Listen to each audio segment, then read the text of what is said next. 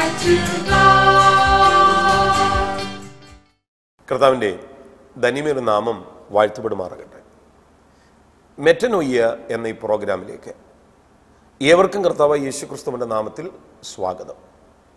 കഴിഞ്ഞ ഏതാനും ചില നാളുകളായിട്ട് അപ്പോസ്തല പ്രവൃത്തി 1-2 അധ്യായങ്ങളെ ആസ്പദീകരിച്ചുകൊണ്ട് ഈ തലമുറ അറിയേണ്ടുന്ന വളരെ പ്രധാനപ്പെട്ട കാര്യങ്ങൾ നമ്മൾ ചർച്ച ചെയ്യുകയാണ്.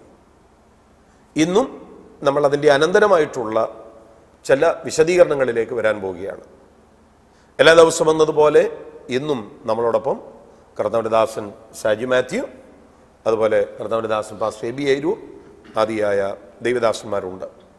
കഴിഞ്ഞ ദിവസങ്ങളിലെല്ലാം തന്നെ ദൈവവചനത്തിൻ്റെ അർത്ഥവത്തായ സന്ദേശങ്ങളെ കർത്താവിൻ്റെ ദാസന്മാരിലൂടെ ദൈവത്തിൻ്റെ ആത്മാവ് നമ്മോട് സംസാരിക്കുകയുണ്ടായി.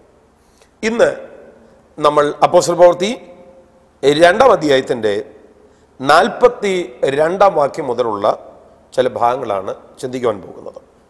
അവിടെ എഴുതിയിരിക്കുന്നത്, അവർ അപ്പോസ്തലന്മാരുടെ ഉപദേശം കേട്ടും കൂട്ടായ്മ ആചരിച്ചും അപ്പം നുറുക്കിയും പ്രാർത്ഥന കഴിച്ചും പോന്നു.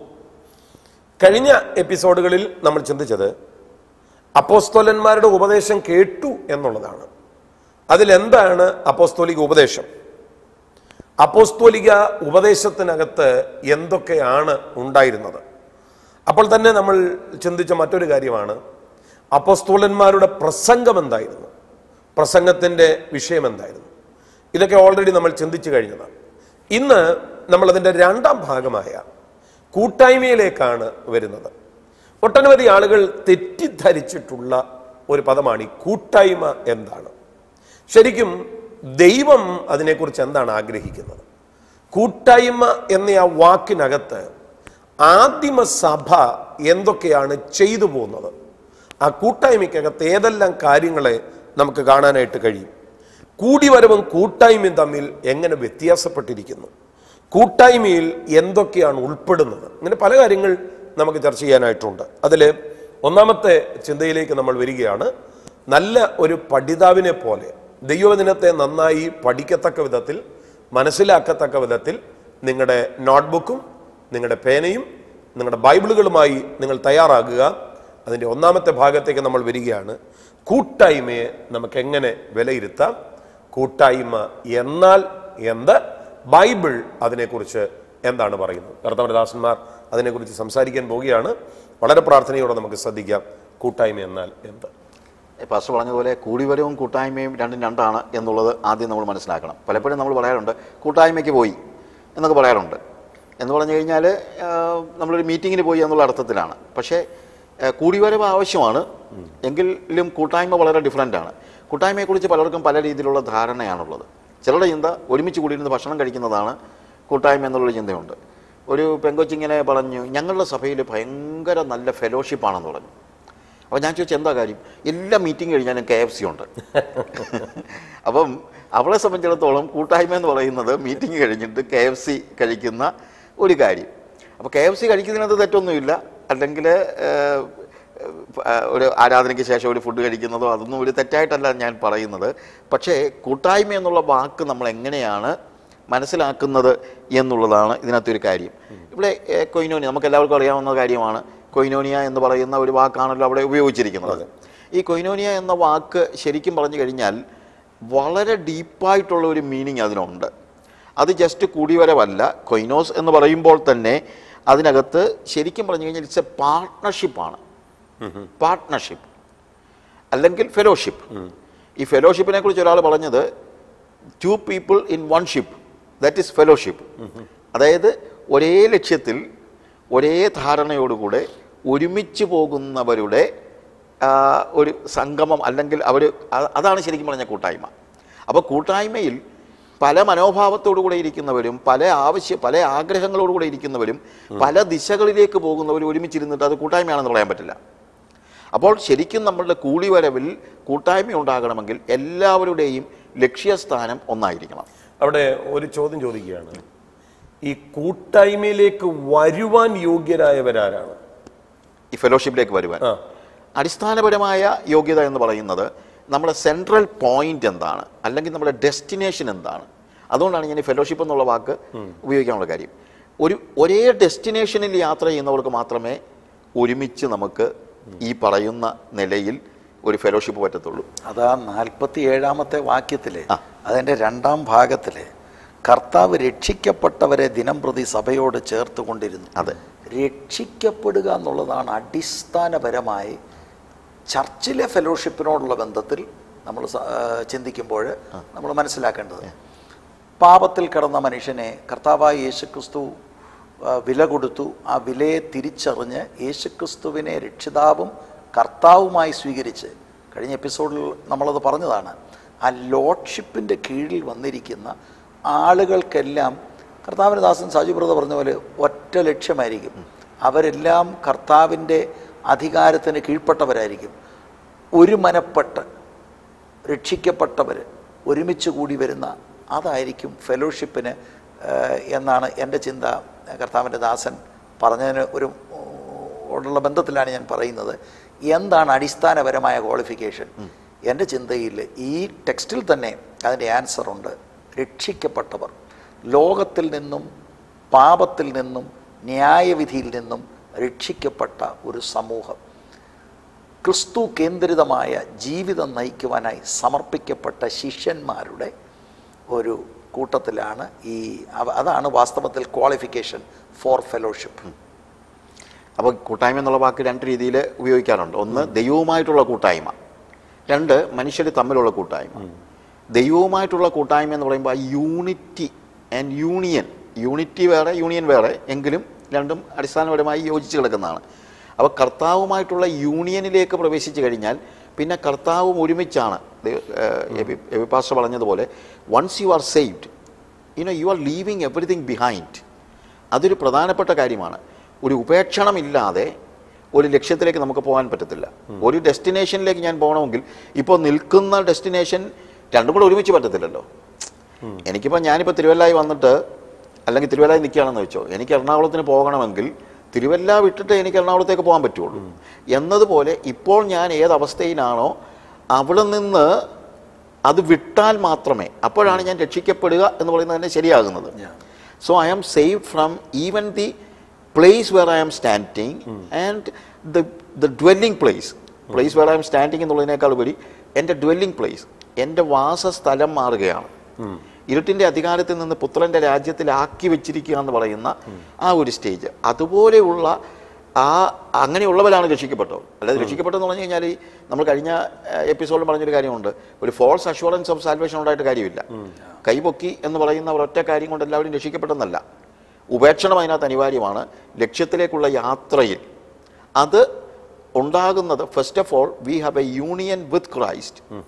ആ യേശുക്രിസ്തുവുമായിട്ടുള്ള ഏകീഭാവത്തിൽ അവനിലായിത്തീരുകയും അവൻ നമ്മളിലായിത്തീരുകയും ചെയ്യുന്ന ഒരവസ്ഥയിൽ, അതാണല്ലോ കൂട്ടായ്മ എന്ന് പറയുന്നത്.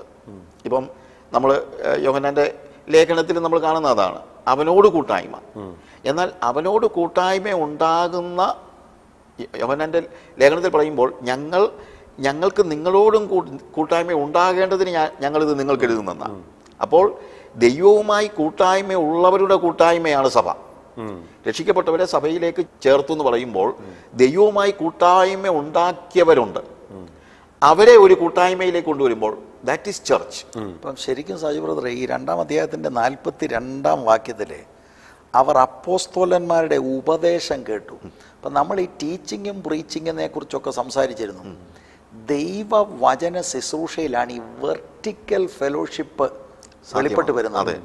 ഈ വെർട്ടിക്കൽ ഫെലോഷിപ്പ് പ്രോപ്പറായാൽ ഹൊറിസോണ്ടൽ അന്യോന്യമുള്ള കൂട്ടായ്മയും വെളിപ്പെട്ട് വരും. തീർച്ചയായും ശരിക്കും അത് ദൈവവചന ശുശ്രൂഷയാണ് അവിടെ നമ്മൾ അടിസ്ഥാനപരമായി കാണേണ്ടത്. അപ്പം ഇവിടെ തന്നെ അതിൻ്റെ നമുക്ക് ഇത് ഉൾക്കൊള്ളാൻ കഴിയും. അവർ അപ്പോസ്തോലന്മാരുടെ ഉപദേശം കേട്ടു, കൂട്ടായ്മയെ ആചരിച്ചു, അപ്പം നുറുക്കി.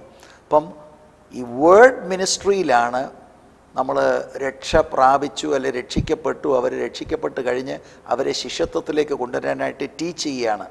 അപ്പോൾ വചനത്തിലൂടെ അവർക്ക് ആ ടീച്ചിങ് കിട്ടുന്നവർ പ്രാക്ടീസ് ചെയ്യുമ്പോൾ ദൈവവുമായിട്ടുള്ള ബന്ധം, പിതാവും പുത്രനും പരിശുദ്ധാത്മാവുമായിട്ടുള്ള ആ കൂട്ടായ്മ, ത്രിയേക ദൈവവുമായിട്ടുള്ള കൂട്ടായ്മ സജീവമാകുമ്പോൾ, ഹെൽത്തി കൂട്ടായ്മയാണെങ്കിൽ ഓട്ടോമാറ്റിക്കലി ഹൊറിസോണ്ടൽ കൂട്ടു സഹോദരങ്ങളുമായിട്ടും ആ ഒരു കൂട്ടായ്മ ഊഷ്മള ബന്ധത്തിലേക്ക് വരും.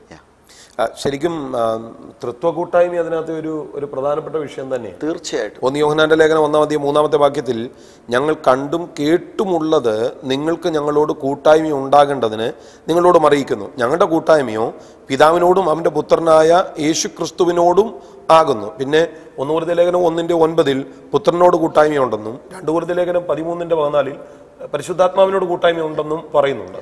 അപ്പം ശരിക്കും ഫെലോഷിപ്പ് എന്ന് പറയുമ്പം തൃത്വ ദൈവവുമായിട്ടുള്ള ആ ഒരു കൂട്ടായ്മയാണ്. ആ കൂട്ടായ്മയിലേക്ക് നമ്മളോട് ജോയിൻ ചെയ്യുകയാണ്.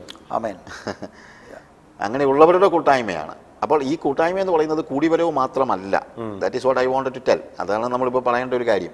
ഈ കൂട്ടായ്മയുടെ ഒരു പ്രത്യേകത, നമ്മൾ ഈ കൊയിനോനിയ എന്നുള്ള വാക്ക് തന്നെ ഉപയോഗിക്കുമ്പോൾ, ഫെലോഷിപ്പ് എന്ന് ഞാൻ പറഞ്ഞല്ലോ, 1 ലക്ഷ്യത്തിലോട്ട് പോകുന്ന ആളുകൾ ഒരു മാർഗത്തിലേക്ക് ഒരുമനപ്പെട്ട് എല്ലായിടത്തും നമ്മൾ കാണുന്ന ഒരു കാര്യമുണ്ട്. ഈ ടുഗദർ എന്ന് പറയുമ്പോഴത്തേക്കും കമ്മിങ് ടുഗദർ എന്ന് പറയുന്നതും കൂടിവരവാണ്. പക്ഷേ അതിനകത്തുള്ള ഒരു പ്രത്യേകത വൺനെസ്, നമുക്കത് അങ്ങോട്ടും ഇങ്ങോട്ടുമുള്ള ആ ഒരു ഏകീഭാവം നമുക്ക് ഉണ്ടായിരിക്കണം. എന്നാൽ അതേപോലെ തന്നെ പ്രധാനപ്പെട്ട ഒരു കാര്യമാണ് എൻ്റെ കൂട്ടു സഹോദരനുമായിട്ട് ഈ ദൈവമാണ് ഇതിൻ്റെ സെൻട്രൽ പോയിന്റ്. ആ സെൻട്രൽ പോയിന്റിൽ നിന്നുകൊണ്ട് ദൈവം അവനെ കാണുന്നത് പോലെ ഞാൻ ഇവനെ കാണണം. അതായത് എൻ്റെ സഹോദരനെ ദൈവം എങ്ങനെ കാണുന്നോ അതുപോലെ ഞാൻ എൻ്റെ സഹോദരനെ കണ്ട്, ആ ഫെലോഷിപ്പ് മാത്രമല്ല, അവിടെ പാർട്ട്ണർഷിപ്പ് കൂടെ വരുന്നുണ്ട്. ഇപ്പം കൊയിനോസ് എന്ന് പറയുന്ന വാക്കിൽ നിന്നാണ് കൊയിനോനിയ ഉണ്ടാകുന്നത്. അവിടെ അത് ഷെയറിംഗ് ഉണ്ട്, ഒരു അസോസിയേറ്റ്, അവിടെ ഉപയോഗിച്ചിരിക്കുന്ന ഷെയറർ, അസോസിയേറ്റ്, കമ്പാനിയൻ, പാർട്ടേക്കർ എല്ലാം ഉണ്ട്. പാർട്ടേക്കർ എന്ന് പറയുമ്പോഴത്തേക്ക് പാർട്ടേക്കർ എന്ന് പറഞ്ഞു കഴിഞ്ഞാൽ ഒരു നുഖത്തിൻ്റെ ഇപ്പുറത്തെ സൈഡ്, അതായത് ഒരു നുഖം, ഒരു വി ആർ പാർട്ട്നേഴ്സ് എന്നൊക്കെ നമ്മൾ പറയുമ്പോൾ പറയാൻ എളുപ്പമാണ്. കച്ചവടക്കാരും അങ്ങോട്ടും ഇങ്ങോട്ടും പറയും ഞങ്ങൾ പാർട്ട്നേഴ്സ് ആണെന്നൊക്കെ പറയും. പക്ഷേ ഇവിടെ പാർട്ട്ണർഷിപ്പ് എന്ന് പറയുമ്പോഴത്തേക്ക് ഒരു നുഖത്തിൻ്റെ 2 സൈഡിൽ കയറി നിൽക്കുന്നത് പോലുള്ളൊരവസ്ഥയാണ്. അതുകൊണ്ടാണ് പൗലോസ് തന്നെ പറയുന്നത് അന്യോന്യം ഭാരങ്ങളെ ചുമപ്പിൻ. അപ്പോൾ ഈ കൂട്ടായ്മയിൽ ഒരാളുടെ ഭാരമായിട്ട് മാത്രം ഇരിക്കുന്നില്ല. അതുകൊണ്ട് ഷെയറിങ്, ആ ഷെയർ പങ്കുവെക്കുന്നതാണ് ശരിക്കും പറഞ്ഞു കഴിഞ്ഞാൽ ഉള്ള കൂട്ടായ്മ എന്ന് പറയുന്നത്. ആ പങ്കാളിത്തം നമുക്കുണ്ടോ? നമ്മുടെ ചർച്ചസിൽ അത് വേണം. ശരിക്കും ഈ കൊയിനോനിയ എന്ന പദപ്രയോഗത്തിൽ പലപ്പോഴും ഇത് എക്സ്പ്ലിസിറ്റായി ഫൈനാൻഷ്യൽ സെൻസിൽ തന്നെ ഉപയോഗിച്ചിട്ടുണ്ട്. സാമ്പത്തിക സഹായം, അത് ഷെയർ ചെയ്യുന്ന ആ ഒരു അർത്ഥത്തിൽ അധികം വാക്യങ്ങൾ നമുക്ക് കാണാൻ കഴിയും. ഇപ്പം ഫിലിപ്പ് ലേഖനം 4:15 ഫിലിപ്പരെ, സുവിശേഷ ഘോഷണത്തിൻ്റെ ആരംഭത്തിൽ ഞാൻ മക്കദോനിയയിൽ നിന്ന് പുറപ്പെട്ടാറെ നിങ്ങൾ മാത്രമല്ലാതെ ഒരു സഭയും വരവ് ചെലവ് കാര്യത്തിൽ എന്നോട് കൂട്ടായ്മ കാണിച്ചില്ല എന്ന് നിങ്ങളും അറിയുന്നു. ഇതുപോലെ തന്നെ 2 കൊരിന്ത്യർ 8:1-4 വരെ ഉള്ള വാക്യങ്ങളിൽ അവിടെയും സഹോദരന്മാരെ, മക്കദോന്യ സഭകൾക്ക് ലഭിച്ച ദൈവകൃപ ഞങ്ങൾ നിങ്ങളോട് അറിയിക്കുന്നു. കഷ്ടത എന്ന കഠിന ശോധനയിൽ ആയിരുന്നിട്ടും അവരുടെ സന്തോഷ സമൃദ്ധിയും മഹാദാരിദ്ര്യവും ധാരാളം ഔദാര്യം കാണിപ്പാൻ കാരണമായി തീർന്നു. വിശുദ്ധന്മാരുടെ സഹായത്തിനുള്ള ധർമ്മവും കൂട്ടായ്മയും സംബന്ധിച്ച് അവർ വളരെ താൽപ്പര്യത്തോടെ ഞങ്ങളോട് അപേക്ഷിച്ചു. പ്രാപ്തി പോലെയും പ്രാപ്തിക്ക് മീതെയും സ്വമേധയായി കൊടുത്ത് എന്നതിന് ഞാൻ സാക്ഷി. അപ്പോൾ ഇവിടെ എല്ലാം എക്സ്പ്ലിസിറ്റായിട്ട് ഫിനാൻഷ്യലായിട്ടുള്ള ഷെയറിങ്ങിനോടുള്ള ബന്ധത്തിൽ ഈ കൊയിനോനിയ എന്ന പദപ്രയോഗം നമുക്ക് കാണാൻ കഴിയും. അത് നമ്മളിപ്പോൾ വായിച്ച 42 മുതൽ 47 വരെയുള്ള വചനങ്ങൾ ശരിക്കും അത് താഴോട്ട് വായിക്കുമ്പോൾ എക്സാക്ട്ലി നമുക്കത് കാണുവാൻ കഴിയും. അല്ല, ഇവിടെ 44-ാം വാക്യത്തിൽ വിശ്വസിച്ചുള്ള എല്ലാവരും ഒരുമിച്ചിരുന്നു, സകലതും പൊതുവകയെന്ന് എണ്ണുകയും ജന്മഭൂമികളും വസ്തുക്കളും വിറ്റ് അവനവൻ ആവശ്യമുള്ളതുപോലെ പങ്കിടുകയും ചെയ്തു. അപ്പോൾ പങ്കിടിയിലാണ് ഇതിനകത്തെ കൂട്ടായ്മയുടെ ഒരു കാര്യം. അപ്പോൾ ഇവിടെ സാമ്പത്തിക കാര്യങ്ങൾ എന്ന് പറയുമ്പോൾ സാമ്പത്തികമായി ബുദ്ധിമുട്ട് അനുഭവിക്കുന്നവരുണ്ട്, സാമൂഹികമായി വ്യത്യസ്ത അവസ്ഥകളിലുള്ളവരുണ്ട്, പ്രയാസം അനുഭവിക്കുന്നവരുണ്ട്, മാനസികമായി പ്രതിസന്ധി അനുഭവിക്കുന്നവരുണ്ട്. എല്ലായിടത്തും കൂട്ടായ്മ ആവശ്യമുണ്ട്. സാമ്പത്തിക കൂട്ടായ്മ ഇതിനകത്ത് വളരെ പ്രധാനപ്പെട്ട ഘടകമാണ്. എന്നാൽ ചിലപ്പോൾ പരിഷ്കൃത രാജ്യങ്ങളിലും മറ്റും സാമ്പത്തിക കൂട്ടായ്മയേക്കാൾ വലുതായിരിക്കും ഒരാളുടെ അടുത്ത് പോയി ഇരുന്നൊന്ന് സ്നേഹിക്കുന്നതും സന്തോഷിക്കുന്നതും. അല്ലെങ്കിൽ എബ്രായ ലേഖനം 13:16 നന്മ ചെയ്യുവാനും കൂട്ടായ്മ കാണിപ്പാനും മറക്കരുത്, ഈ വക യാഗത്തിലല്ലോ ദൈവം പ്രസാദിക്കുന്നത്. അവിടെ നന്മ ചെയ്യുക, ഡൂയിങ് ഗുഡ്, അതൊരു ബ്രോഡർ വാക്കാണ്. ഫിനാൻഷ്യൽ കാണും, മറ്റെന്ത് കാണും, അത് കൂട്ടായ്മയുടെ ഭാഗമാണ്. അതെ, പക്ഷേ ഈ ഫിനാൻഷ്യൽ കാര്യം നമുക്ക് ഒരിക്കലും വില കുറച്ച് കാണാൻ പറ്റത്തില്ല. അതെ, ദാറ്റ് ഈസ് റിയലി കാര്യം. എന്നാന്ന് ചോദിച്ചു കഴിഞ്ഞാൽ നമ്മുടെ സമൂഹത്തിൽ തന്നെ സാമ്പത്തികമായി ബുദ്ധിമുട്ട് അനുഭവിക്കുന്ന അനേകരുണ്ട്, നമ്മുടെ സഭകളിൽ തന്നെയുണ്ട്. അപ്പോൾ ഇവരെ സംബന്ധിച്ചിടത്തോളം ഇവരൊന്നും അത്ര ധനികരായിരുന്നില്ല. അപ്പോൾ അതുകൊണ്ട് അവർക്ക് സ്വന്തം വസ്തുവകകൾ പോലും വിറ്റ് കൊണ്ടുവരേണ്ടി വന്നു, ഇല്ലേ? ജന്മഭൂമികളും വസ്തുക്കളും വിറ്റ് അവനവൻ ആവശ്യമുള്ളതുപോലെ എല്ലാവർക്കും പങ്കിട്ടു. അപ്പോൾ ജന്മഭൂമികൾ വിൽക്കേണ്ടി വന്നാൽ വിൽക്കാനും തയ്യാറാകണം. ഇനി വിൽക്കാതെ കൊടുക്കാൻ പറ്റുന്ന ആളാണെങ്കിൽ അങ്ങനെ കൊടുക്കണം. ഇപ്പോൾ അത് ശരിക്കും റാഡിക്കൽ ഗിവിങ് അല്ലേ? റാഡിക്കൽ ഗിവിങ് ആണ്, റാഡിക്കൽ സാക്രിഫിഷ്യനുമാണ്. ഇന്നത് ഇപ്പം നമ്മൾ മെറ്റനോയ്യ എന്ന ഈ ആത്മീക ശുശ്രൂഷയിൽ നമ്മൾ കുറേ എപ്പിസോഡുകളായിട്ട് പല കാര്യങ്ങൾ ചർച്ച ചെയ്യുന്നു. ശരിക്കും മടങ്ങി വരിക എന്ന അർത്ഥമാണ് മെറ്റനോയ്യ കൊണ്ട് നമ്മൾ അർത്ഥമാക്കുന്നത്. ഇതുപോലൊരു ഗിവിങ് ഈ കാലഘട്ടത്തിൽ നമ്മൾ എവിടെയെങ്കിലും സഹോദരങ്ങളെ കണ്ടിട്ടുണ്ടോ, കേട്ടിട്ടുണ്ടോ? ഇതാണ് സ്പിരിറ്റ് ഫിൽഡ് ചർച്ചിൻ്റെ ഒരു ലക്ഷണം. യെസ്. ഇപ്പം പാട്ട് പാടാൻ ഈസിയാണ്, ഓക്കെ, നമ്മൾ മ്യൂസിക്കൽ ഇൻസ്ട്രുമെൻറ്റിൻ്റെ അകമ്പടിയോടുകൂടി കാര്യങ്ങളൊക്കെ ചെയ്യാൻ ഈസിയാണ്. അത് വേണ്ടെന്നല്ല, തീർച്ചയായിട്ടും അതൊക്കെ വേണം. എന്നാൽ ഈ റാഡിക്കൽ ഗിവിങ് എന്ന് പറഞ്ഞാൽ ജന്മഭൂമി തന്നെ എൻ്റെ ഒരു കൂട്ടു സഹോദരന് വേണ്ടി ഞാൻ വിറ്റ് അതിൻ്റെ സാമ്പത്തികം കൊടുക്കുക, അല്ലെങ്കിൽ അത്രയും വസ്തു കൊടുക്കുക എന്നൊക്കെ പറയുമ്പോൾ ശരിക്കും അത് കാണിക്കുന്നത് ദാറ്റ് ഈസ് റിയൽ ഫെലോഷിപ്പ് എന്ന് പറഞ്ഞാൽ എൻ്റെ രക്തബന്ധത്തെ പോലെ തന്നെ എൻ്റെ ആത്മീക സഹോദരനെയും സഹോദരിയെയും കാണാനുള്ള ഒരു ചിന്ത, മനോഭാവം എൻ്റെ ഉള്ളത്തിൽ ദൈവാത്മാവിനാൽ ഉണ്ടാകുകയാണ്. നമ്മൾ രക്ഷിക്കപ്പെടുന്നതിന് മുമ്പ് നമുക്കിങ്ങനെ ചിന്ത പോലും വരത്തില്ല, കുറച്ചുകൂടെ കൂട്ടാനല്ലേ നമ്മുടെ ശ്രമം. ആ ഒരു ചിന്തയിൽ നിന്നും ഇങ്ങനെ റാഡിക്കൽ ഗിവിങ്ങിലേക്ക് വരുന്നത് അത് സ്പിരിറ്റിൻ്റെ പ്രോംപ്റ്റിംഗ് ആണ്. അതെ, പരിശുദ്ധാത്മാവിൻ്റെ പ്രവൃത്തി കൊണ്ട് മാത്രമേ കഴിയുകയുള്ളൂ. ഇപ്പോൾ ജന്മഭൂമി ഇപ്പോൾ എല്ലായിടത്തും വിൽക്കണോ എന്നൊക്കെ ചിലപ്പോൾ നാച്ചുറലി ആൾക്കാർ ചോദിക്കും, ഇന്നിപ്പോൾ അങ്ങനെ വിൽക്കണോ? ഞാൻ പറയുന്നത് വിൽക്കേണ്ടി വന്നാൽ വിൽക്കണം. അതെ, കാര്യം അന്നത്തെ സാഹചര്യത്തിൽ അവർക്ക് വിൽപ്പന അത്യാവശ്യമായി വന്നു. മാത്രമല്ല അത് ഈ റാഡിക്കൽ ഗിവിങ്ങിനോടൊപ്പം തന്നെ നമ്മൾ ചിന്തിക്കണം വോളണ്ടറി ഗിവിങ് ആയിരുന്നു. അതെ അതെ അതെ, അല്ലാതെ അവിടെ കൽപ്പനയായിട്ടൊന്നും പറഞ്ഞതൊന്നുമില്ല. ഇന്നും അങ്ങനെ ഒരു കൽപ്പന ഉണ്ടെന്ന് നമ്മളാരും സ്ഥാപിക്കുകയുമല്ല. അല്ല. പക്ഷേ സാജു ബ്രദർ പറഞ്ഞ പോലെ കൂട്ടു സഹോദരൻ കൂടെ പായലിരുന്ന് ആരാധിക്കുന്നവൻ്റെ കുഞ്ഞിനെ കല്യാണം കഴിക്കണം, അവനൊരു ആവശ്യം വന്നു കഴിഞ്ഞാൽ ആരാണ് നിൽക്കേണ്ടത്? അവിടെ തീർച്ചയായിട്ടും ഇപ്പോൾ ഈ വസ്തു വിൽക്കുക എന്നൊക്കെ പറയുമ്പോഴും ഉള്ള ഒരു കാര്യമുണ്ട്. വസ്തു വിൽക്കണമെന്ന് തന്നെ ചിന്തിക്കുന്ന ആളാണ് ഞാൻ, അല്ലാതെ ഞാനതിന് എതിര് പറയുന്നതല്ല. അപ്പോൾ ഇതിനകത്തെ ഒരു പ്രധാനപ്പെട്ട ഒരു കാര്യം എന്ന് പറയുന്നത് സാക്രിഫിഷ്യൽ ആയിരിക്കണം നമ്മുടെ ഗിവിങ്. എന്നാൽ രണ്ടാമത്തെ ഒരു കാര്യം എന്ന് പറയുന്നത്, ഒന്ന്, വസ്തു വിൽക്കാൻ നമ്മൾ എന്തുകൊണ്ടാണ് തയ്യാറാകുന്നത്? ബിക്കോസ് ഇതെൻ്റെ അല്ല എന്നുള്ള ഒരു മനസ്സ് അവനുള്ളത് കൊണ്ടാണ്. വിശ്വാസത്തിൽ വന്ന ഏതൊരു വ്യക്തിയും മനസ്സിലാക്കേണ്ട ഒരു കാര്യമുണ്ട്, അവനുള്ള സകലതും അവൻ്റേതല്ല. That belongs to God. ദൈവത്തിൻ്റെ വകയാണ്. അടിസ്ഥാനപരമായി എല്ലാം ദൈവത്തിൻ്റെ വകയാണ്. ഞാൻ ഈ താലന്തുകളുടെ ഉപമ പറയുമ്പോഴും പറയാറുള്ള ഒരു കാര്യമുണ്ട് ഇതൊന്ന് മനസ്സിലാക്കാൻ വേണ്ടി. അതായത് യജമാനൻ വന്നിട്ട് ഒരാൾക്ക് 5 താലന്ത് കൊടുത്തു, ഒരാൾക്ക് 3 താലന്ത് കൊടുത്തു, ഒരാൾക്ക് 1 താലന്ത് കൊടുത്തു. 5 താലന്തുള്ളവൻ 5 കൂടെ നേടി, 2 താലന്ത് കിട്ടിയവൻ 2 കൂടെ നേടി, 1 താലന്ത് കിട്ടിയവൻ കുഴിച്ചിട്ടു. നമുക്ക് കഥയറിയാം. 5 താലന്തുള്ളവൻ യജമാനൻ തിരികെ വന്നപ്പോൾ 5 താലന്തൂടെ നേടിയത് 10ഉം ഈ യജമാനൻ്റെ കയ്യിൽ കൊണ്ട് കൊടുത്തു. നീ എനിക്ക് 5 താലന്തല്ലേ തന്നത്, ഞാൻ 5 കൂടെ നേടി, ഇതാ 10. എന്നിട്ട് രണ്ടാമത്തവൻ വന്നിട്ട് പറഞ്ഞു, നീ 2 ആണല്ലോ തന്നത്, ഞാനിത് 2ഉം കൂടെ നേടി. 2 പേരോടും കർത്താവ് പറയുന്നത്, അല്ലെങ്കിൽ യജമാനൻ പറയുന്നത്, നല്ലവനും വിശ്വസ്തനുമായ ദാസനെ. മൂന്നാമത്തവൻ പറഞ്ഞു, എനിക്കറിയാമായിരുന്നു ഇതാ പറ്റാൻ പോകുന്നതെന്ന്.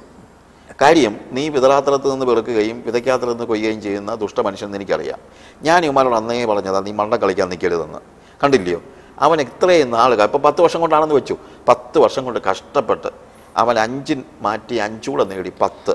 എന്നാൽ ഒരു വാക്ക് പറയാമല്ലോ, മക്കളെ നീ ഇത്രയും കഷ്ടപ്പെട്ടതല്ലേടാ, നീ ഒരു കാര്യം ചെയ്യ, 5 3 8 ഇതാ, 2 നീ എടുത്തു എന്നൊന്ന് പറയാമായിരുന്നല്ലോ. അത് നീ പറഞ്ഞില്ലല്ലോ. നീ 10ഉം കൂടി ഇങ്ങ് വാങ്ങിച്ചില്ലേ? 2 ഉള്ളവനോട് പറഞ്ഞില്ലല്ലോ 3 ഇതാടാ, 1 നീ എടുത്തു എന്ന് പറഞ്ഞില്ലല്ലോ. എനിക്കറിയാം ഇതേ പറ്റത്തുള്ളൂ, മണ്ടം കളിക്കാനൊന്നും എന്നെ കിട്ടത്തില്ല. അതുകൊണ്ട് ഞാൻ മെനക്കെടാനൊന്നും പോയില്ല, നീ തന്നത് കണ്ടിരിക്കുന്നു ഇല്ലേ. ഇപ്പോൾ ഇതിനകത്ത് മറ്റൊരു കാര്യം എന്താണെന്ന് ചോദിച്ചു കഴിഞ്ഞാൽ, ഒന്നാമത് നമ്മൾ മനസ്സിലാക്കേണ്ട ഒരു കാര്യം, ഒന്ന്, ഈ ആദ്യത്തെ 2 പേർക്ക് മനസ്സിലായ ഒരു കാര്യമുണ്ട്, എല്ലാം യജമാനൻ്റേതാണ്. ഞാൻ നേടുന്നതും യജമാനൻ്റേതാണ്. ഞാൻ ജോലി ചെയ്ത് ശമ്പളം വാങ്ങിച്ചാൽ ശമ്പളവും യജമാനൻ്റേതാണ്. ഞാൻ എൻ്റെ വസ്തുക്കൾ കൈകാര്യം ചെയ്ത് അതിനകത്ത് നിന്ന് പണമുണ്ടാക്കിയാൽ അതും യജമാനൻ്റേതാണ്. എനിക്ക് റബ്ബർ തോട്ടം ഉണ്ടെങ്കിൽ ആ റബ്ബർ വിറ്റ് കിട്ടുന്ന കാശും യജമാനൻ്റേതാണ്. എല്ലാം യജമാനൻ്റേതാണ് എന്നുള്ള ഒരു തിരിച്ചറിവ്. അപ്പോൾ അവൻ ഫെയ്ത്ത്ഫുൾ ആയിരിക്കണം. പിന്നെ ഞാൻ ചോദിക്കുന്ന ഒരു ചോദ്യമുണ്ട്. ഈ 10 വർഷം കഴിഞ്ഞിട്ട് വരുന്നു. ഈ 10 വർഷം ഇവൻ ഭക്ഷണം കഴിച്ചു, ഇവൻ ഏതെങ്കിലും വീട്ടിൽ താമസിച്ചു, വാടക കൊടുത്തു, അവൻ്റെ കുഞ്ഞുങ്ങളെ പഠിപ്പിച്ചു, ഇതെല്ലാം ഇവൻ ചെയ്തു. അതൊക്കെ എവിടെ നിന്നാണ്? ഇവൻ വീട്ടിൽ നിന്നുള്ളതൊന്നുമല്ല. ഈ യജമാനൻ കൊടുത്തതിനകത്ത് നിന്ന്, വ്യാപാരം ചെയ്ത് കിട്ടിയതിനകത്ത് നിന്ന് അവൻ്റെ നീഡ്സ് അവൻ നിറവേറ്റാൻ ദൈവം അവനെ അനുവദിച്ചു. ഇതുപോലെ നമ്മൾ ജോലി ചെയ്യുകയായിരിക്കാം, ബിസിനസ് ചെയ്യുകയായിരിക്കാം, മറ്റെന്തും ആയിക്കോട്ടെ, നമ്മളുടെ കുഞ്ഞുങ്ങളുടെ കാര്യങ്ങൾ, നമ്മുടെ കാര്യങ്ങൾ, അതൊക്കെ അതിൻ്റെ മിനിമം ലെവലിൽ വിശ്വസ്തനായിരുന്നെന്നാണ് പറയുന്നത്. ഫെയ്ത്ത്ഫുൾ ആയിരുന്നു. അല്ലാതെ അടിച്ചു പൊളിച്ച് കളയായിരുന്നെങ്കിൽ ഇവൻ 5 താലൊന്നും തിരിച്ചു കൊടുക്കാൻ പറ്റത്തില്ല. അപ്പോൾ ഇവൻ ജീവിച്ച കാലത്തോളം സിമ്പിളായിട്ട് ജീവിച്ച് എല്ലാം യജമാനൻ്റെയാണെന്നുള്ള തിരിച്ചറിവോടുകൂടെ അവൻ ജീവിച്ചതുകൊണ്ട് ആ പണം യജമാനന് തിരിച്ചു കൊടുക്കാനായിട്ട് പറ്റി. അപ്പോൾ ഇതാണ് ദൈവരാജ്യത്തിൻ്റെ എക്കണോമിക്സ്. ദൈവരാജ്യത്തിൻ്റെ എക്കണോമിക്സ് എന്ന് പറഞ്ഞു കഴിഞ്ഞാൽ ഒരു വ്യക്തിയുടെയും പണമോ അവൻ്റെ ആരോഗ്യമോ, അതുകൊണ്ട് പണം മാത്രമല്ല, എൻ്റെ ആരോഗ്യം എൻ്റെ വകയല്ല, എൻ്റെ പണം എൻ്റെ വകയല്ല, എനിക്കൊരു പദവി ലഭിച്ചാൽ അത് എൻ്റെ വകയല്ല, അത് വിശ്വസ്തയോടെ വ്യാപാരം ചെയ്യാൻ മാത്രമേ ദൈവം എന്നെ ഏൽപ്പിച്ചിട്ടുള്ളൂ. അങ്ങനെയാണെങ്കിൽ ഈ കൂട്ടായ്മ വളരെ ഈസി ആയിട്ട് നടക്കും. അപ്പം ഞാനൊരാൾക്ക് കൊടുക്കുമ്പോഴത്തേക്ക് എൻ്റേത് കൊടുത്തെന്ന് പോലും എനിക്ക് തോന്നത്തില്ല. സപ്പോസ് ഞാനൊരാളെ നമ്മുടെ ഭാഷ പറഞ്ഞാൽ ഹെൽപ്പ് ചെയ്യുന്നു, ശരിക്കും പറഞ്ഞാൽ ഒരു ബിബ്ലിക്കൽ വേർഡ് അല്ല, പൊക്കോട്ടെ, ഹെൽപ്പ്, ഞാൻ പങ്കിടുകയാണ്. ഞാനൊരാൾക്ക് പങ്കിടുമ്പോഴത്തേക്ക് ഞാനൊരിക്കലും ചിന്തിക്കുക ഞാനൊരു ഔദാര്യം ചെയ്തു എന്ന നിലയിൽ ഇത് ചെയ്യത്തില്ല. ഇപ്പം ഈ നമ്മൾ പറഞ്ഞല്ലോ, സാമ്പത്തിക കാര്യങ്ങളിലുള്ള കൂട്ടായ്മ എന്ന് പറയുന്നത് പലപ്പോഴും ഉണ്ടാകുന്ന ഒരു വലിയ മാനസിക പ്രശ്നമുണ്ട്. എന്നാന്ന് ചോദിച്ചു കഴിഞ്ഞാൽ നമ്മളുടെ ഒരു പ്രത്യേകതയുണ്ട്. നമ്മൾ ഈ കൊടുക്കുകയാണെങ്കിൽ മുകളിൽ നിന്ന് താഴോട്ടിട്ടാണ് കൊടുക്കുന്നത്. അപ്പോൾ കൊടുക്കുന്നവൻ്റെ കൈ മുകളിലും വാങ്ങിക്കുന്നവൻ്റെ കൈ താഴെയുമാണ്. ഇത് നമ്മുടെ ഒരു മനോഭാവത്തിൻ്റെ, ഇപ്പോൾ കൊടുക്കുന്നത് ഇപ്പോൾ എങ്ങനെ വേണമെങ്കിലും സ്വത്രാഴ്ച ഇട്ടാലും നമ്മൾ മോളിൽ താഴോട്ട് ഇടുന്നത്. പക്ഷേ മനോഭാവം എന്താണെന്നുള്ളതാണ് ഞാൻ ചോദിക്കുന്നത്. കൊടുക്കുന്നവൻ്റെ കൈ മുകളിലും വാങ്ങുന്നവൻ്റെ കൈ താഴെയും എന്നുള്ള മനോഭാവത്തോടെ കൊടുത്താൽ അത് ക്രിസ്തീയമായ ഒരു കൊടുപ്പല്ല. ഇവിടെ നമ്മുടെ പൗരസ്ത്യ മതങ്ങളിൽ പോലും ദൈവത്തിന് എങ്ങനെ കൊടുക്കുന്നത്? വാരി അർപ്പിക്കുകയാണ്. അർപ്പിക്കുമ്പോൾ എൻ്റെ കൈ താഴെയാ. ദൈവത്തിന് മനസ്സുണ്ടെങ്കിൽ അവൻ മുകളിൽ നിന്ന് എടുക്കും. വാങ്ങുന്നവൻ്റെ കൈയാണ് മുകളിൽ. ഈ മനോഭാവത്തോടെ കൊടുക്കാൻ കഴിയുമ്പോഴാണ് പങ്കിടിയിലാകുന്നത്. ഇല്ലെങ്കിൽ നമ്മൾ കാണിക്കുന്ന ചാരിറ്റിയാണ്. ഏതാ ചാരിറ്റി എന്ന് ഉദ്ദേശിക്കുന്നത്? നമ്മുടെ സെക്യുലർ വേർഡാണ് ഞാൻ ഉപയോഗിച്ചത്. സെക്യുലർ വേർഡ് അനുസരിച്ച് ചാരിറ്റി എന്ന് പറഞ്ഞാൽ എന്താണ്? ഉള്ളതിനകത്ത് ചില ചില്ലറ ആൾക്കെങ്കിലും ഒക്കെ കൊടുത്തിട്ട് ഫോട്ടോ എടുക്കുക, ഇങ്ങനെയുള്ള കാര്യങ്ങൾ. പക്ഷെ അതല്ല, നമ്മളെപ്പോഴും പങ്കിടുകയാണ് വേണ്ടത്. ഷെയറിങ് എന്ന് പറയുന്ന അതാണ്.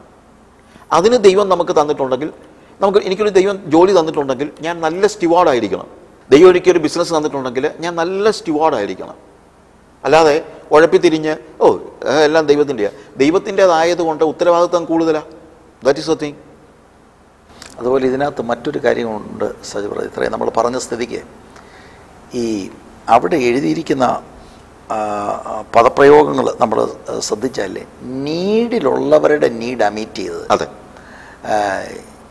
ഇങ്ങനെ ഔദാര്യമായിട്ട് കാര്യങ്ങൾ ചെയ്യുമ്പോഴേ ഈ കാലഘട്ടത്തിൽ ഇതൊരു മിടുക്കായിട്ട് എടുക്കുന്ന പുള്ളികളുണ്ട്. തെസ്സലോനിക്ക ലേഖനത്തിലൊക്കെ പോൾ പ്രത്യേകം പറയുന്നുണ്ട്, ജോലി ചെയ്യാത്തവൻ ഭക്ഷണം കഴിക്കുകയും വരുത്. അപ്പം അത് ലീഡർഷിപ്പ് അല്ലെങ്കിൽ വ്യക്തിപരമായി നമ്മൾ കൊടുക്കുന്നെങ്കിൽ വ്യക്തിപരമായി ഡിസേൺ ചെയ്ത് ആത്മാവിൻ്റെ പ്രോംപ്റ്റിങ്സിൽ ആ കാര്യം ചെയ്യേണ്ടത്. തീർച്ചയായും. കാരണം നമ്മൾ ഒരു സഭാ മിനിസ്ട്രിയൊക്കെ ചെയ്യുമ്പോൾ വിവിധ അപ്രോച്ചാണ് ആളുകൾക്ക്. ആ നിലയിലൊക്കെ ഉള്ള ഒരുപാട് ഇൻസ്റ്റൻസുകൾ നമുക്ക് നോട്ട് ചെയ്യാൻ തക്കവണ്ണം കഴിയും. അപ്പോൾ അത് അവിടെ ഒരു ബാലൻസ് ആണ് നമുക്ക് വരേണ്ടത്. അല്ല, അവിടെയും ഫെയ്ത്ത്ഫുൾനെസ്സിൻ്റെ ഒരു പ്രധാനപ്പെട്ട പ്രശ്നമുണ്ട്. ഇല്ലെങ്കിൽ ഇത് നടക്കത്തില്ല. അതായത് പൗലോസ് കൃത്യമായിട്ട് പറയുന്നതാണ് കാര്യം. അത് പറയുന്നതിൻ്റെ പശ്ചാത്തലവും ഇതാണ്. അതായത് ചാരിറ്റിയും കൊണ്ട് ജീവിക്കുന്ന ആളുകൾ വന്നപ്പോഴാണ്, പണിയെടുക്കാതെ എന്താണെങ്കിലും സഭയിൽ കുറച്ച് ഫണ്ട് കിടപ്പുണ്ട്, ഞങ്ങൾ ബിലോ പോവർട്ടി ലൈൻ ആണല്ലോ, അപ്പം സഭയിൽ നിന്ന് കുറച്ച് പേര് ഞങ്ങൾക്ക് തരട്ടെ. ഇപ്പോൾ പണിയെടുക്കുന്ന കാര്യത്തിൽ ഇപ്പം യുണൈറ്റഡ് നേഷൻസിൻ്റെ ഉൾപ്പെടെയുള്ള കാര്യങ്ങൾ ഞാൻ പലപ്പോഴും ആലോചിച്ചിട്ടുണ്ട്. ഞാൻ ഈ ആഫ്രിക്കൻ കൺട്രീസിലൊക്കെ ആണെങ്കിലും പലപ്പോഴും ഈ റെഫ്യൂജീസിൻ്റെ കാര്യങ്ങളിൽ സംഭവിക്കുന്ന ഒരു വലിയൊരു പ്രശ്നം ഞാൻ കണ്ടിട്ടുള്ള കാര്യമാണ്. റെഫ്യൂജീസിന് യുണൈറ്റഡ് നേഷൻസിൻ്റെ പൈസ വരുന്നുണ്ട്. ഇപ്പോൾ റുവാണ്ടൻ റെഫ്യൂജീസ് ഉഗാണ്ടയിലുണ്ട്. അപ്പോൾ ഉഗാണ്ടയിലെ ഈ റെഫ്യൂജീസിൻ്റെ ഒരു പ്രത്യേകത എല്ലാവരും അല്ല, ഞാൻ പറയാം എല്ലായിടത്തും നല്ല ആളുകളും മോശം ആൾക്കാരും ഉണ്ട്. ഇവന്മാർ എന്ത് ചെയ്ത് പണിയെടുക്കത്തില്ല. കാര്യം എന്നറിയാമോ? UN പൈസ കിട്ടുന്നുണ്ട്. അല്ല, അത് വേൾഡ് വൈഡ് ആയിട്ട് തന്നെ അങ്ങനെ തന്നെയാണല്ലോ. ഇപ്പം എവിടെയൊക്കെ ഉണ്ടോ അവിടെയെല്ലാം, വിശേഷിച്ച് യൂറോപ്പ് പോലെയുള്ള ഇടങ്ങളിലൊക്കെ കണ്ടമാനം അങ്ങനെ തന്നെയാണ് സംഭവിക്കുന്നത്. അവർ അവരുടെ ഒരു വിശാലമായ ലൈഫ് അവർ നയിക്കുന്നു, ഗവൺമെൻറ് കാശ് കൊടുക്കും. പൊതുവിൽ അങ്ങനെയാണ് സംഭവിക്കുന്നത്. അപ്പോൾ ഇതിനകത്ത് ഒരു തമാശ, ഇതിനെല്ലാം ഇതൊരു ഇൻ്റർനാഷണൽ ഒരു പ്രശ്നങ്ങളുണ്ട്. അതായത് ഉഗാണ്ടൻ ഗവൺമെൻറ് ഇന്നിപ്പോൾ ഉഗാണ്ടയേക്കാൾ വളരെ ഡെവലപ്ഡ് ആണ്. റുവാണ്ടൻ റെഫ്യൂജീസ് ഇവിടെ ഉഗാണ്ടയിലുള്ളത് മുഴുവൻ. പക്ഷേ ഇവന്മാർ ഒരുത്തം തിരിച്ചു പോകത്തില്ല. കാര്യം തിരിച്ചു പോയാൽ റെഫ്യൂജി സ്റ്റാറ്റസ് പോകും. എന്തന്നെയല്ല, റുവാണ്ടയിൽ ചെന്നാൽ പണിയെടുക്കണം. പണിയെടുത്താൽ റെഫ്യൂജി ആയിട്ടുണ്ടെങ്കിൽ ഫ്രീ ആയിട്ട് സംഗതി നടക്കും. ഈ ഉഗാണ്ടൻ ഗവൺമെൻറ് പറഞ്ഞു കൊടുത്തില്ല. കാര്യം ഇവരുടെ പേരിലാണ് UN നിന്ന് പൈസ കിട്ടുന്നത്. അതുപോലെ ഈ നമ്മുടെ ഈ ചർച്ചയിൽ ഇത് പറയുമ്പോഴേ ആളുകൾ വ്യത്യസ്ത നിലയിലാണ് ചിന്തിക്കുന്നത്. ഒരു പക്ഷെങ്കിൽ ബിബ്ലിക്കൽ ടീച്ചിങ് വേണ്ടവണ്ണം ഇല്ലാത്തതുകൊണ്ടായിരിക്കും. ഇപ്പം ഷെയർ ചെയ്യണം, പങ്കുവെക്കണം, കൊയിനോനിയ കൊടുക്കണം എന്ന് പറയുമ്പോൾ പെട്ടെന്ന് നമ്മുടെ മനസ്സിൽ വരുന്നത് റിച്ചായിട്ട് കുറേ ആളുകളുണ്ട്, അതിപ്പോൾ 3, 4, 5 അവർ തരണമെന്നായിരിക്കും. ആ അർത്ഥമല്ല. എല്ലാവരും അവരവരുടെ പ്രാപ്തി പോലെ ഈ ഷെയറിങ്ങിൽ ഇൻവോൾവ് ആയിരിക്കണം. കാരണം ചിലപ്പോൾ ചില ആളുകൾ അവരുടെ ശാസ്ത്രമെന്ന് പറയുന്നത് ഞങ്ങൾ കൊടുക്കാനല്ല വാങ്ങാനാണ് വരുന്നത്. അത് ഇങ്ങനെയൊരു കാര്യം പറയുമ്പോൾ ഒരു ബാലൻസ് അവിടെ നമ്മൾ കൊണ്ടുവരണം. അത് ശരിക്കും നമ്മൾ ഡിസേൺ ചെയ്തിട്ട് ദൈവസഭ ക്രമീകരിക്കേണ്ട കാര്യങ്ങളാണ്. എല്ലാവരും ചിലപ്പോൾ ഒരാൾ അവർ ഈ പറഞ്ഞ പോലെ പോവർട്ടി ലൈനിലായിരിക്കാം, എന്നാൽ ദൈവവചനപ്രകാരം എൻ്റെ കൂട്ടു സഹോദരൻ അതിനേക്കാട്ടിൽ പ്രയാസത്തിലാണ്, മഴ പെയ്യുന്ന സമയത്ത് അവൻ ചോർന്ന് കിടക്കുകയാണ്, എനിക്ക് 500 രൂപ കൊടുക്കാനൊക്കത്തുള്ളൂ, but I will give for that. അതല്ലേ, ആ ഒരു മനോഭാവമല്ലേ നമുക്ക് വരേണ്ടത്. അല്ലാതെ ഇതെല്ലാം കൂടെ റിച്ചായിട്ടുള്ള ആളുകളുണ്ട് ഒരു കളക്ഷൻ എടുക്കാൻ, ബാക്കിയുള്ളവരൊന്നും വേണ്ട. ആ ഒരു ശാസ്ത്രം ഒരിക്കലും ഒരു ഭംഗിയായിട്ടുള്ള കാര്യമല്ല. ഒരിക്കലും അല്ല പാസ്റ്റർ. ഇപ്പോൾ ഇതിനകത്തൊരു കാര്യം എന്ന് പറയുന്നത്, ഇപ്പം take the case of Jesus, കമ്പാഷനിൽ നിന്നാണ് നമുക്ക് ചാരിറ്റി ഉണ്ടാകേണ്ടത്. എക്സാക്ട്ലി. കർത്താവ് നമുക്കറിയാവുന്ന ഒരു യോഹന്നാന്റെ സുവിശേഷം 6-ാം അധ്യായത്തിൽ മനുഷ്യൻ വിശക്കുന്ന കണ്ടപ്പോഴത്തേക്ക് അവർക്ക് ഭക്ഷണം കൊടുത്തു. ഭക്ഷണം കൊടുത്തു കഴിഞ്ഞപ്പോൾ പിറ്റേ ദിവസം ഇവർ ഭക്ഷണത്തിന് വേണ്ടി വന്നു. അതെ, ഇതിപ്പോൾ എല്ലായിടത്തും ഉണ്ടാകുന്ന പ്രശ്നമാണ്. അന്ന് യേശു എന്താ പറഞ്ഞു? പാവങ്ങളല്ലേ, ഇന്നൂടെ ഭക്ഷണം കൊടുക്കാമെന്ന് പറഞ്ഞു. അന്ന് ഭക്ഷണം കൊടുത്തില്ല, പ്രസംഗമാണ് കൊടുത്തത്. അതെ അതെ അതെ. എന്ന് തന്നെയല്ല, ഇന്ന് ഫുഡില്ല, അങ്ങനെയും ചിലപ്പോൾ പറയേണ്ടി വരും. അതെ, ഇന്ന് ഫുഡില്ലെന്നും കൂടെ ചിലപ്പോൾ പറയേണ്ടി വരും.